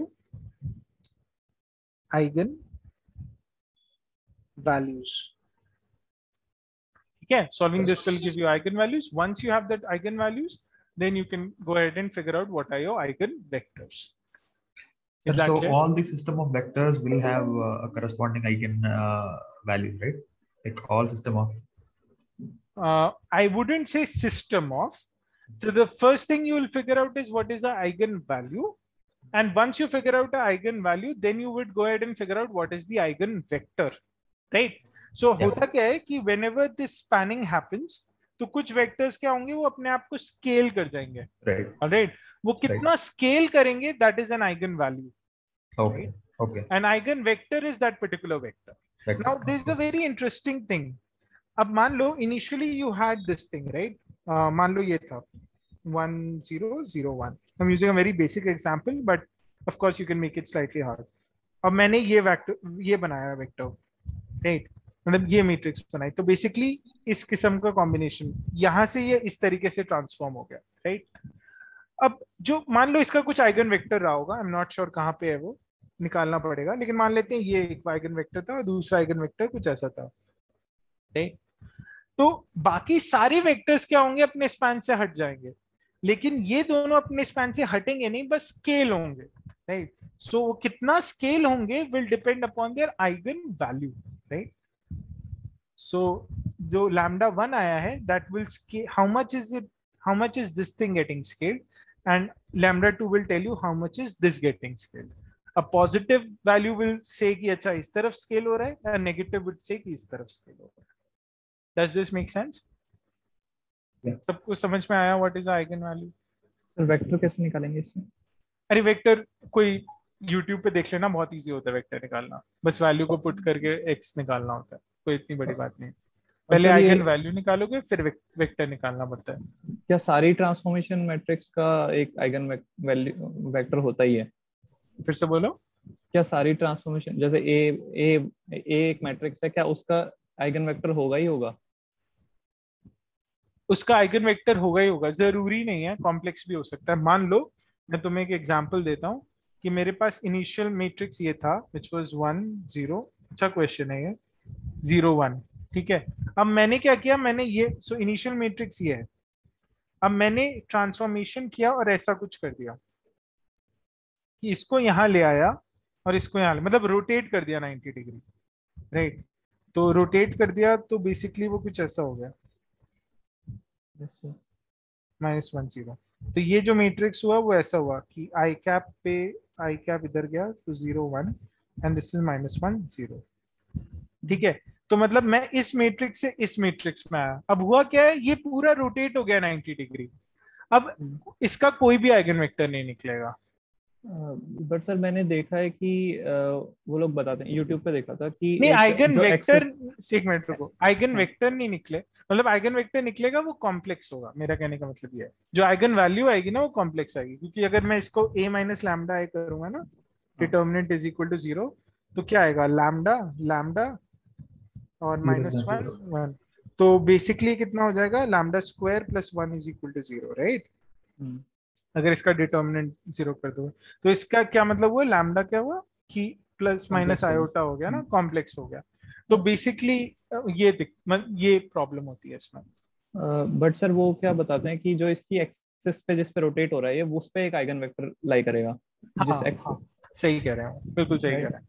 हाँ बट इतना अभी मत जाओ, मतलब अगर कॉलेज में या मेरे पास ज्यादा टाइम होता तो मैं समझा देता, क्योंकि ये वेक्टर्स इतने स्पेशल क्यों हैं, अगर ध्यान से देखोगे ना, ये वेक्टर्स इतने स्पेशल क्यों हैं, क्योंकि ये मूव नहीं कर रहे। तो अगर ये मूव नहीं कर रहे तो ये होता क्या है कि ये बेसिकली एक्सिस ऑफ रोटेशन बन जाते हैं, Yeah. समझे। तो जैसे मान लो अगर तुम इस स्पेस से इस स्पेस में गए तो कुछ वेक्टर्स थे जो मूव नहीं हुए, तो इसका मतलब उसी वेक्टर्स के अलोंग ही तो पिवट हुआ होगा transformation. Are you getting my point. तो हाँ, तो ये एक्सिस ऑफ रोटेशन भी कहलाते हैं, पर इतना मत ध्यान, इतना डीप में मत जाओ अनलेस अंटिल, मतलब अभी इंटरव्यू पे ज्यादा फोकस रखो, जब फ्री होगे तो पढ़ लेना इन सब चीजों के बारे में। अभी बस इतना जानो कि ये इक्वेशन का प्रूफ कैसे आता है, राइट, ये क्यों होता है, ये सबको समझ में आया। मतलब आई एम श्योर आपने ये तो देखा ही होगा कि इसको आइगन वैल्यूज ऐसे ही निकाली जाती है, बट आइगन वैल्यू ऐसी क्यों निकाली जाती है, that was a slightly interesting bit, right. Is it clear to everyone? Sir like एक क्वेश्चन था, जैसे हाँ मैंने एक पोस्ट में एक्सपीरियंस में जो वो पेज था उसमें देखा था कि किसी एक पर्सन से कुछ इसका प्रूफ पूछा था, लाइक आइगन वेक्टर्स का और आइगन वैल्यूज का। हाँ, तो यही तो है तो प्रूफ।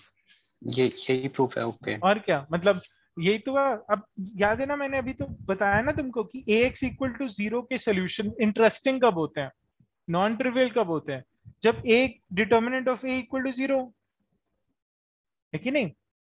Yes.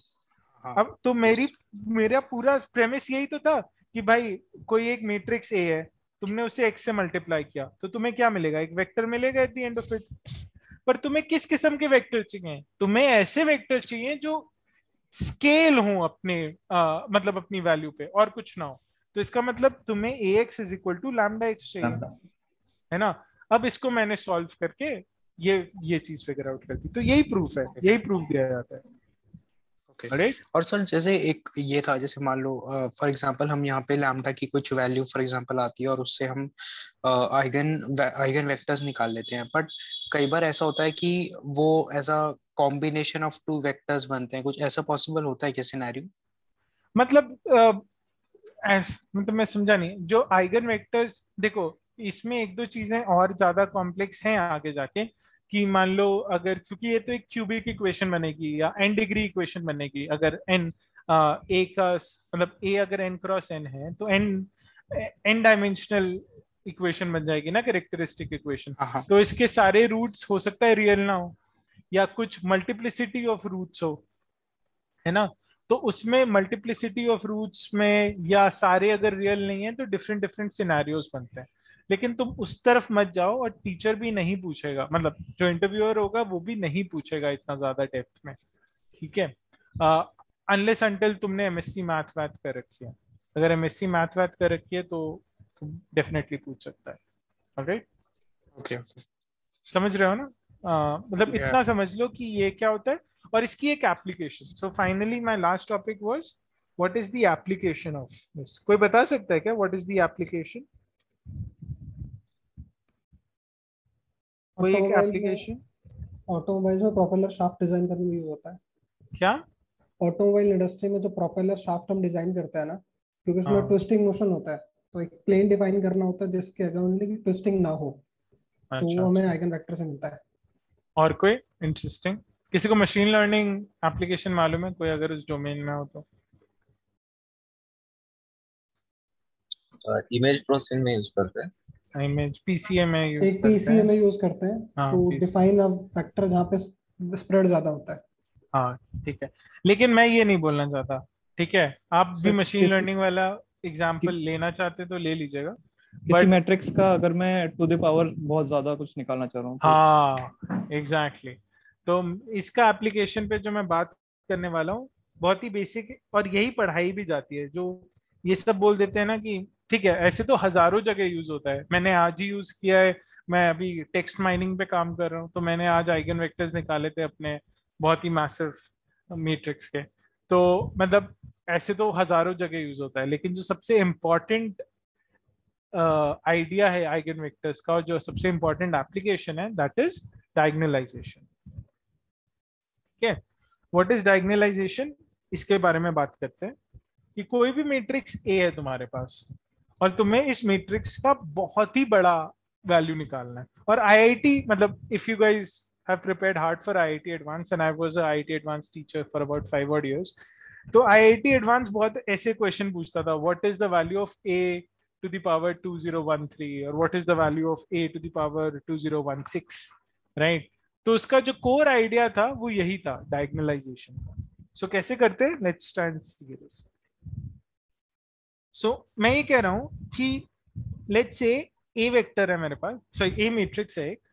इसको मैं मान लो फॉर सिंप्लिसिटी 2x2 लेता हूँ भी. ठीक है, मैंने इसके आइगन वेक्टर्स निकाल लिए, राइट? तो आइगन वेक्टर्स निकाल लिए मैंने, और उसको मैं वी वेक्टर बोल रहा हूँ. ठीक है, ये भी 2x2 है, राइट? सो इसको मैं कुछ इस तरीके से लिख रहा हूँ.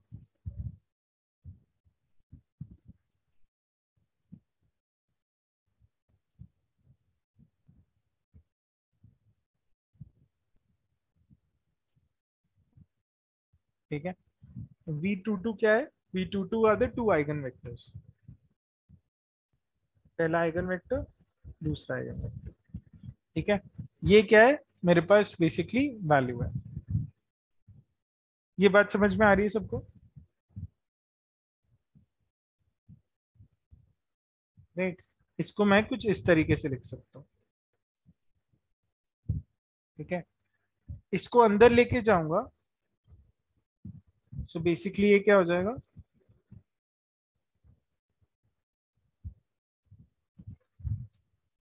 Alright, and there is another interesting way of writing this entire thing. So the other interesting way of writing this thing will be,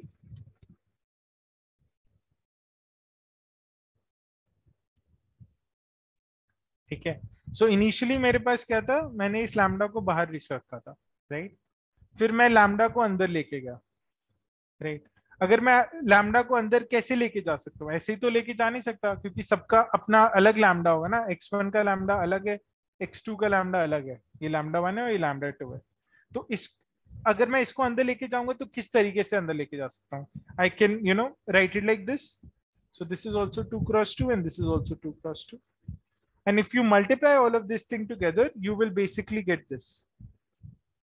All right. Now, what you see here is, इसको मैं एक matrix बोलूंगा this Greek lambda, right? इस तरीके से. और अगर ये देखोगे तो this is nothing but your vectors of eigen, basically your eigen vectors, right? तो ये इक्वेशन तुम्हारे पास क्या हो गई? A into V is equal to V into capital lambda. All right. Now what I can do here is I can just post multiply by V inverse. If I post multiply by V inverse, I can write it like this. Right. So this is a very special matrix. This right here is your eigenvectors, and this here is the inverse of eigenvectors. Right.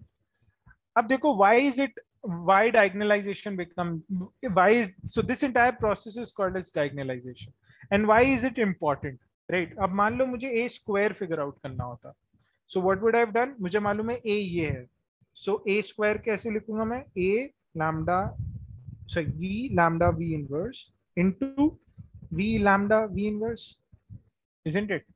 Now v inverse into v क्या हो जाएगा? I, so this is nothing but v into lambda square v inverse.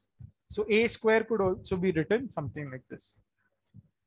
Similarly, if I want to do a to the power 2013, this here could also be written as this 2013.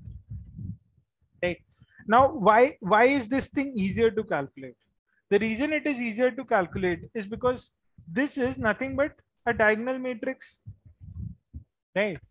और diagonal matrix की अगर तुम power लोगे, so if you take a power of a diagonal matrix, it is nothing but the individual powers, which is very easy to calculate. Okay, so that's this here is a application of eigenvectors. किसी को कोई doubt है इसमें? JEE advance में भी बहुत पूछा जाता है, मतलब it's a very asked question and this is a application of a eigenvector. तो अगर कोई एप्लीकेशन के बारे में बात करता है तो मोस्ट ऑफ द टाइम वो यही सुनना चाहता है, राइट? वो पीसीए वीसीए भी बोल सकते हो अगर पीसीए वगैरह आता है अच्छे से, अगर किसी को ज्यादा आता है तो वो एसवीडी भी बोल सकता है, रैंडमाइज्ड एसवीडी भी बोल सकता है, बहुत सारी चीजें बोलने वाली हैं। But I think the best way to tackle this particular question will be to talk about the डायगोनलाइजेशन process, right? किसी को कोई डाउट है इसमें? Hello? No sir. How do we know that V is invertible? Okay, हाँ, V invertible होगा तभी ये process करेंगे, नहीं तो नहीं करेंगे, राइट? V invertible होना चाहिए, ठीक है? So okay, now before I end the session, I just want to go back to that question that I had posted up initially, और मैं इस क्वेश्चन को ओरली सॉल्व करने की कोशिश करूंगा अब आपके सामने, right? So the question was, suppose A is a n cross n matrix and n is n is equal to 10. B is a vector so B is a n cross 1 vector. Suppose that the equation Ax is equal to B for any n cross 1 vector does not admit a solution. ठीक है, इस line को पढ़ के क्या बोल सकते हैं? Can you tell me what is the rank of A? कोई बता सकता है? इस लाइन को पढ़ के क्या बता सकते हो तुम? Rank should be less than 10. Rank should be less than 10. Very good. अच्छा, अगर rank less than 10 है तो कॉलम स्पेस ऑफ ए के बारे में क्या बता सकते हो तुम? Anyone? अगर रैंक लेस देन 10 है तो कॉलम स्पेस ऑफ ए क्या होगा? वो भी लेस देन 10 हो जाएगा। हाँ, लेस देन 10 होगा, तो इसका मतलब 10 डायमेंशनल स्पेस में कोई 9 डायमेंशनल हाइपरप्लेन या 8 डायमेंशनल हाइपरप्लेन या 7 डायमेंशनल हाइपरप्लेन ऐसा होगा ना, है कि नहीं? कितनों को ये इमेज क्लियर है? हेलो? एक उल्टा होगा ना, लाइक कि फॉर एग्जांपल 8 डायमेंशनल प्लेन में जैसे बी 10 डायमेंशनल वेक्टर वो एग्जिस्ट नहीं कर सकता। अच्छा देखो, अगर मान लो इसने ये लाइन लिखी है, does not admit a solution, तो ये तुम्हें समझ में आ रहा है रैंक इसका 10 नहीं हो सकता, है ना? ये बात समझ में आई तुम्हें? इसका रैंक 10 नहीं हो सकता किसी भी हालत में। यस। क्यों नहीं हो सकता? No solution. क्यों नहीं हो सकता वैसे? अगर रैंक 10 है तो पूरा स्पेस स्पैन कर जाएगा, तो भी उसमें फॉल करेगा। बिल्कुल सही, बिल्कुल सही। तो इसका मतलब अगर सोल्यूशन नहीं एडमिट करता तो वो क्या रहा होगा? मतलब वो 10 डायमेंशनल स्पेस, इनिशियली वो मैट्रिक्स 10 डायमेंशनल स्पेस क्रिएट करना चाह रहा था, लेकिन वो 10 नहीं क्रिएट कर सकता, तो वो 9 करेगा, 8 करेगा, कुछ भी कर सकता है, 9, 8, 7, 3, 7 6 5 4 3 2 1 कुछ भी कर सकता था depending upon the rank, right. तो मान लो रैंक क्या हो सकती थी, बेसिकली 9 8 7, राइट। और ये सब सब स्पेसेस हैं, तो ये क्या हुआ, 9 डायमेंशनल सब स्पेस हो गई, राइट। जैसे 3D में 2B एक स्पेस है, राइट। सो 10D में 9D सब स्पेस क्रिएट हुई, 8D सब स्पेस क्रिएट हुई, 7D सब स्पेस क्रिएट हो सकती है, ठीक है। तो अब अगर रैंक ही अगर 10 नहीं है तो ए इनवर्स क्या हो जाएगा, एग्जिस्ट नहीं कर सकता, क्योंकि डिटर्मिनेंट ऑफ ए क्या है, 0, राइट। तो सबसे पहली बात तो क्या होगी, अगर रैंक 10 नहीं हो सकता तो डिटर्मिनेंट ऑफ ए क्या होगा, डेफिनेटली 0। और अगर डिटर्मिनेंट ऑफ ए 0 है तो ए इनवर्स एग्जिस्ट ही नहीं कर सकता, है ना। तो इसका मतलब ए सी तो हमें ये लाइन पढ़ते ही मिल गए, ठीक है ना, ये लाइन पढ़ा और ए और सी हमें सोल्यूशन मिल गया। अब हमें बी और डी के बारे में एक बताना है, ठीक है। तो ये क्या कह रहा है, suppose C is another vector such that ax is equal to c does not admit a solution, then the vector c is a constant multiple of b. अब ये कोई बता सकता है क्यों गलत है? A का dimension is less than 10. Nothing can be said about B. Very So good. same Exactly. way nothing can be said about C. Exactly. Very good. तो वो ये कह रहा है कि अगर C is another vector, वो भी solution exist नहीं कर रहा था, राइट। तो C जो है वो कांस्टेंट मल्टीपल ऑफ B होगा, ऐसा जरूरी नहीं है। ऐसा जरूरी क्यों नहीं है? क्योंकि मान लो रैंक इस मैट्रिक्स की A की रैंक जो है वो 2 है, मान लेते हैं, ठीक है। तो अब ऐसा हो सकता है ना कि 10 डायमेंशनल स्पेस में कोई एक प्लेन है, 2D प्लेन है। अच्छा बी इस क्योंकि 10 डायमेंशनल वेक्टर है तो जरूरी थोड़ी है बी इस 2D प्लेन में लाई करे, है कि नहीं। बी कहीं यहां लाई कर सकता है और सी भी कहीं यहां लाई कर सकता है, जरूरी थोड़ी है कि ये आपस में मल्टीपल हो एक दूसरे के। ये बात समझ रहे हो?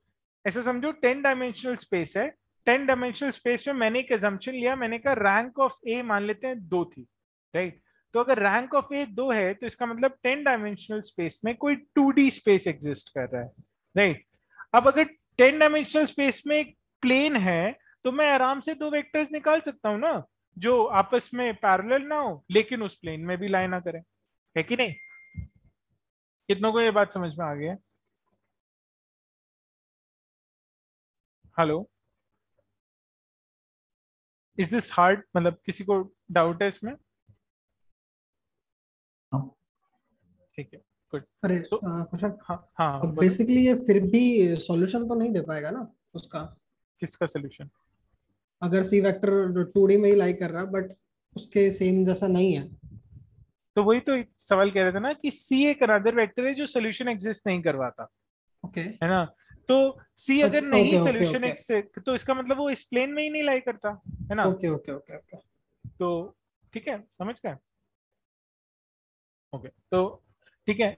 नेक्स्ट सवाल ये था कि the solution of this does not admit a solution, ठीक है। अब मैंने तुम्हें बताया ना कि अगर ये कोई मैट्रिक्स है 1 2 3 4, मान लो इसका जो स्पैन है, ये जो स्पैन क्रिएट करेगा कॉलम स्पेस ऑफ ए हुआ, राइट।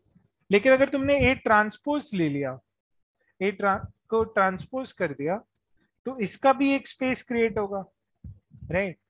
अब कोई चीज इसके स्पेस में है या नहीं और कोई चीज इसके स्पेस में है या नहीं, ये मतलब ये स्पेस और ये स्पेस आपस में अलग हो सकता है, राइट। अलग हो सकते हैं इन द सेंस डायमेंशन दोनों की सेम रहेगी लेकिन वो प्लेन अलग हो सकते हैं। मान लो ये एक प्लेन है और यहां से जो प्लेन क्रिएट हो रहा है वो अलग है, वो दोनों अलग प्लेन हो सकते हैं।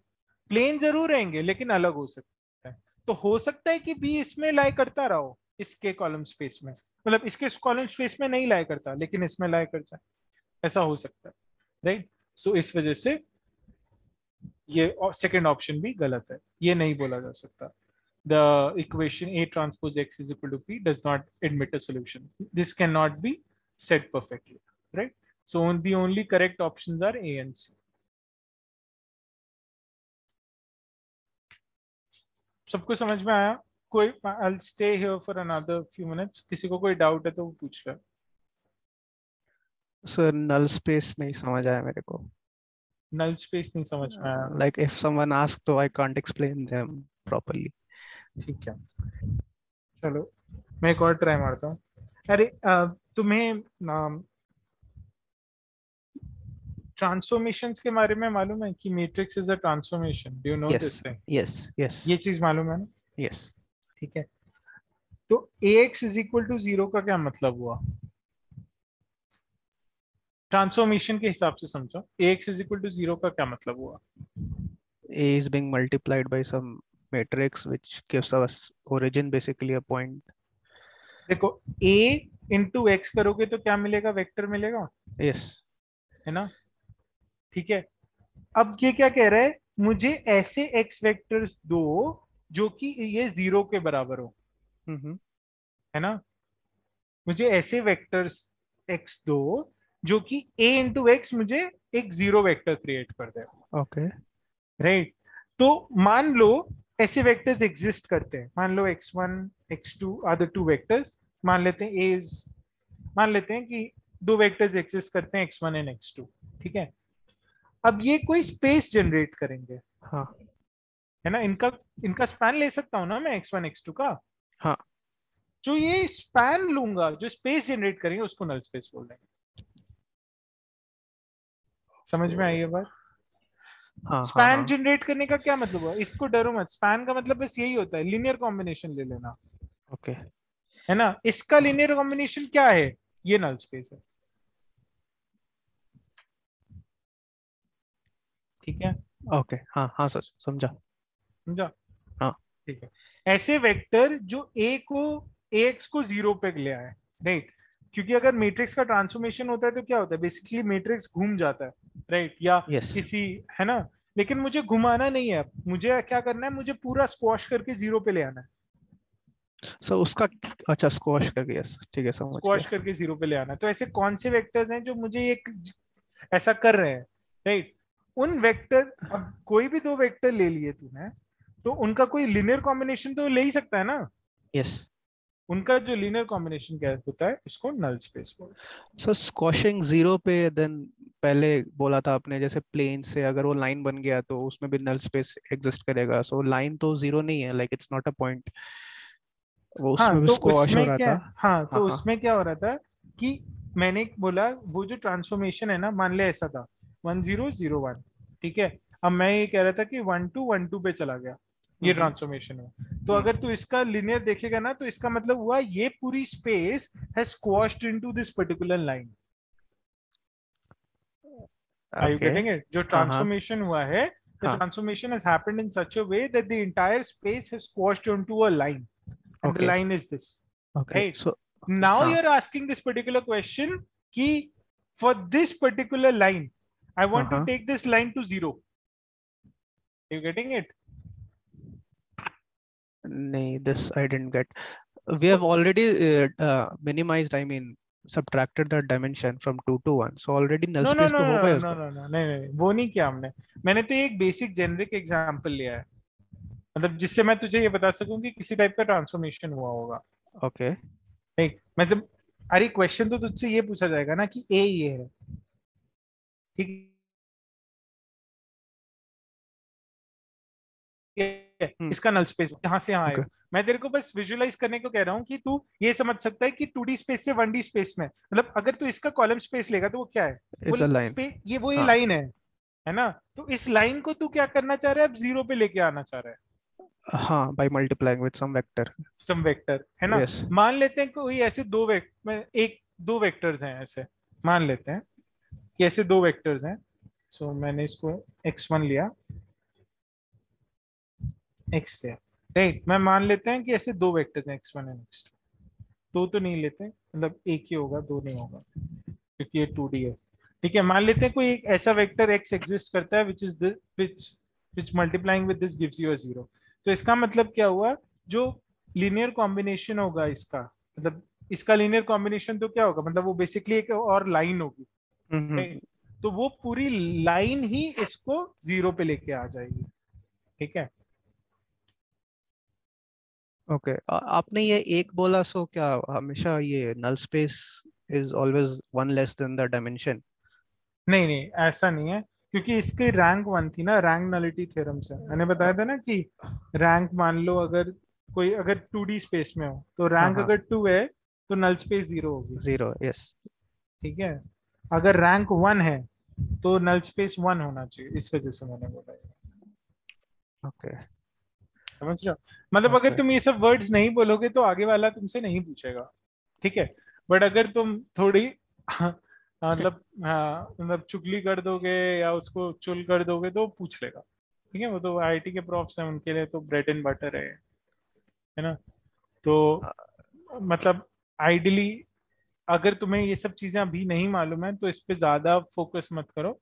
बस ax इक्वल टू 0 को अच्छे से समझो, ax इक्वल टू b को अच्छे से समझो, ये सिंपल डेफिनेशंस वगैरह याद कर लो क्योंकि ये सब पूछ सकते हैं। रैंक नलिटी थ्योरम वगैरह पूछ सकते हैं वैसे, अगर पूछेंगे तो ये सब बता देना। रैंक नलिटी थ्योरम पढ़ा नहीं है मैंने, बट इसका यही मतलब है ना, हाँ ये इसका नंबर मतलब ऑफ यही है, हाँ डायमेंशन इज हाँ equal to rank plus null space. हाँ यही है, यही। ओके ठीक है, किसी को कोई और डाउट है? कुछ सर भी? किसी प्लेन का नल स्पेस लाइन हो सकता है? किसी प्लेन का नल स्पेस लाइन हो सकता है? आ, मान लो नहीं। रैंक मेरे पास 2 है, हाँ लाइन हो सकता है।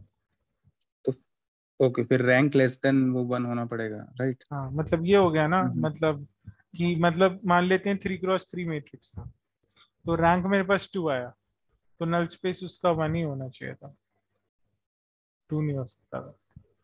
ठीक है। ठीक है। ठीक है, एनीवन एल्स? कोई भी डाउट हो यार इन जनरल पूछ सकते हो, कुछ भी समझ में ना आया हो आई कैन हेलो। एक्सप्लेन। एक वर्ड यूज किया जाता है बेसिस, तो बेसिस हाँ तो यूनिट बेसिस, वेक्टर्स है ना? हाँ बेसिस मैं बता देता हूँ क्या होता है। जरूरी नहीं होता, मैं ये बताने वाला था लेकिन टाइम काफी हो गया, मेरे दिमाग से भी उतर गया। बेसिस क्या होता है, कोई देखो, तुम मान लो ये तुम्हारे पास स्पेस है, ठीक है, तो तुम इस स्पेस को किसी भी तरीके से बता सकते थे ना, किसी की भी लिनियर, मतलब मान लेते हैं ये एक वेक्टर लिया मैंने आई कैप और ये मैंने लिया जे कैप। ठीक है, तो तुम क्या लिख सकते थे, x times I cap plus Y times J cap, है ना? और कोई भी पॉइंट निकाल सकते थे यहाँ पे। समझ में आ रहा है?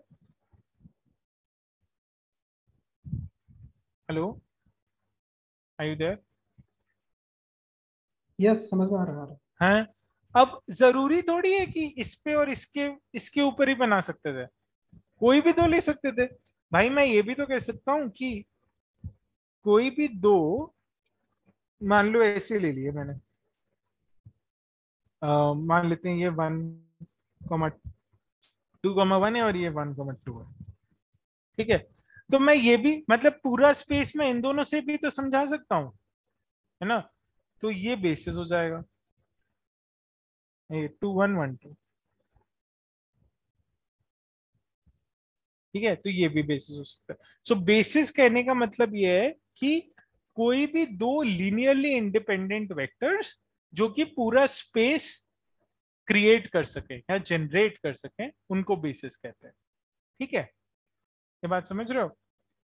तो इस केस में ये बेसिस हो जाता और अदरवाइज ये भी बेसिस हो सकता था, मतलब बेसिस इनफाइनाइटली मेनी बेसिस हो सकता है, राइट?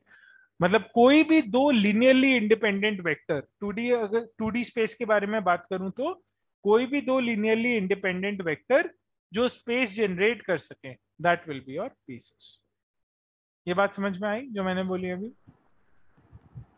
क्लियर है। हाँ क्लियर क्लियर है, है। क्लियर। ठीक है, मतलब हम ऐसे बेसिस को ज्यादा तवज्जो देते हैं जो कि ऑर्थोनॉर्मल हो या ऑर्थोगोनल हो, मतलब ऑर्थोगोनल हो तो बेटर है, ऑर्थोनॉर्मल हो तो और बेटर है, नहीं? तो ग्राम श्मिट एल्गोरिदम या ग्राम श्मिट प्रोसेस जो है वो पढ़ोगे तो वो ऑर्थोनॉर्मल बेसिस क्रिएट करता है। ये भी एक लीनियर, मतलब पूछा जा सकता है क्वेश्चन में से, अगर तुमने लीनियर अलजेब्रा बहुत बोला तो, कि वो क्या है, तो वो क्या करता है, किसी भी स्पेस का दो ऐसे वेक्टर्स निकालता है जो आपस में ऑर्थोनॉर्मल है। ठीक है, तो बेसिस कुछ भी नहीं है, बेसिस बस इतना है कि दो मतलब अगर n डायमेंशन में हो, तुम n डायमेंशन में हो, तो n dimension n linearly independent vectors n linearly independent vectors का जो लीनियर कॉम्बिनेशन मतलब n लीनियरली इंडिपेंडेंट वेक्टर्स को हम कहेंगे बेसिस ऑफ दैट स्पेस। डायगोनलाइजेशन के केस में जो बेसिस बनते हैं उसी को आइगन बेसिस कहते हैं ना? हाँ, उसी को आइगन बेसिस कहते हैं। एक बार डायगोनलाइजेशन दोबारा दिखा दोगे वही वाली स्क्रीन से? हाँ ठीक है। सो बेसिकली मैंने ये बोला था कि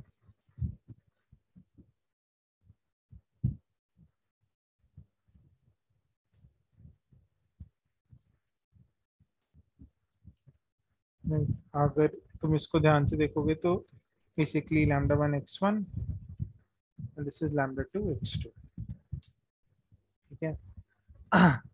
तो इसको ऐसे भी लिख सकते हैं x1 x2 और λ1 λ2 0 0, ठीक है। अब इसको ध्यान से देखोगे तो ये बेसिकली क्या हो गया, तुम्हारे पास v वेक्टर जो कि यहाँ पे था, और ये लैम्डा वेक्टर बुलाते हैं, capital lambda. So A V is equal to we lambda हो गया। अब अगर तुम इनवर्स ले लोगे दोनों तरफ, मतलब अगर पोस्ट मल्टीप्लाई कर दोगे इनवर्स से, तो ये हो जाएगा। तो ये क्या हो गया basically, this is what डायगोनलाइजेशन is.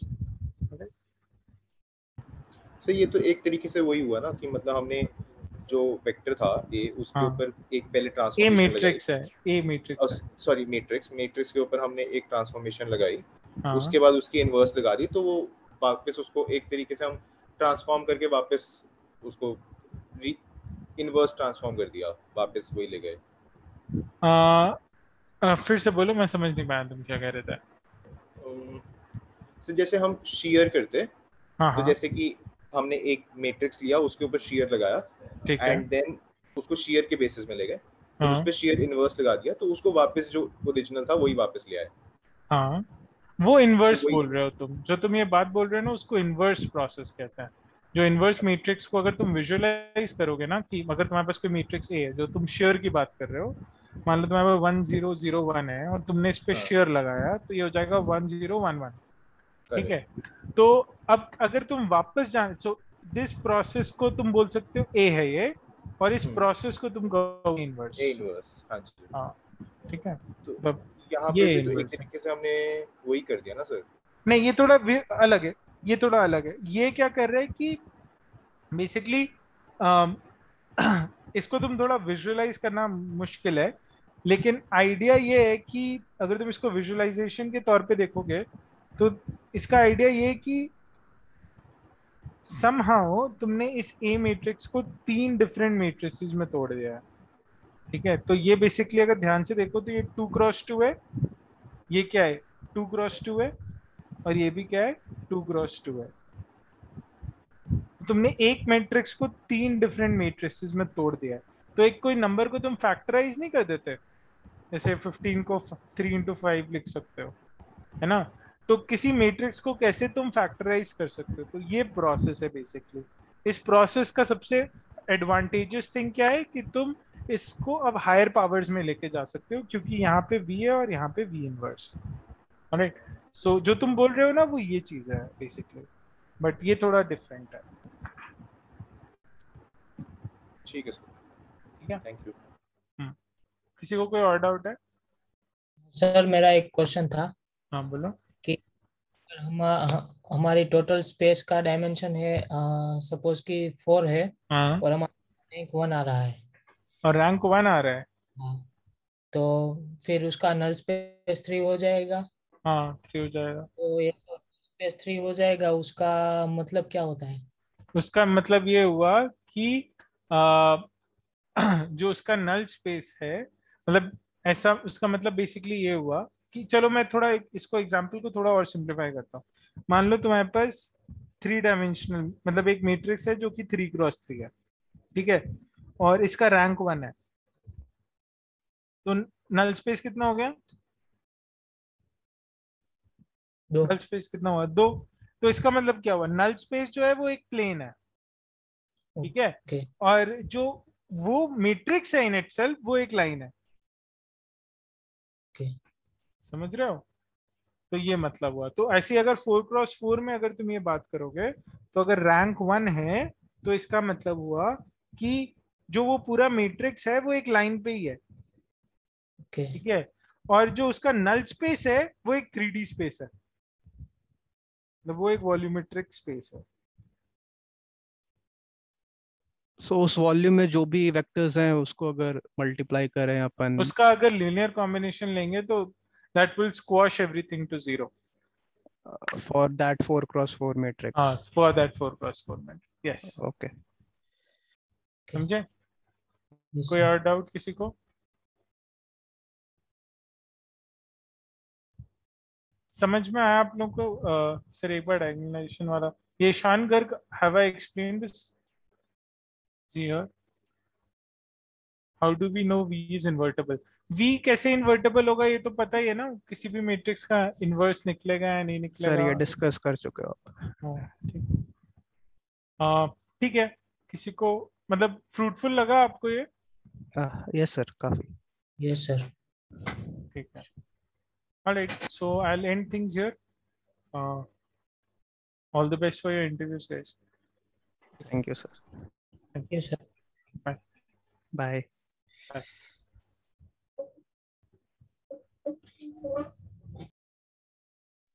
किसी को कुछ पूछना है तो पूछ सकता है। Sir, do we get recording for the total session, sir? यार ये तो तुम्हें पारस ही बता सकता है, मैंने रिकॉर्ड नहीं किया। Okay, ठीक है sir.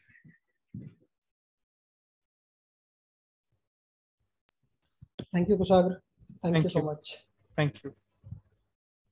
I hope it was, अरे बढ़िया था, मतलब समझ में, मतलब काफी क्लियर हुआ, एक्सप्लेन कर सकता हूँ, बस इतना हुआ है। ठीक है, मतलब कुछ डाउट हो तो कॉल कर लो, ऐसा कोई बात नहीं है, ठीक है ना? मतलब ये भी बेसिकली मैं ये सब ये वाले टॉपिक्स उतना नहीं पढ़ाते क्योंकि एडवांस में नहीं आते, लेकिन अगर कुछ नहीं समझ में आया तो पूछ लेना व्हाट्सएप वगैरह पे, कॉल, ठीक है? ठीक है भाई, थैंक यू। ठीक है, बाय। बाय।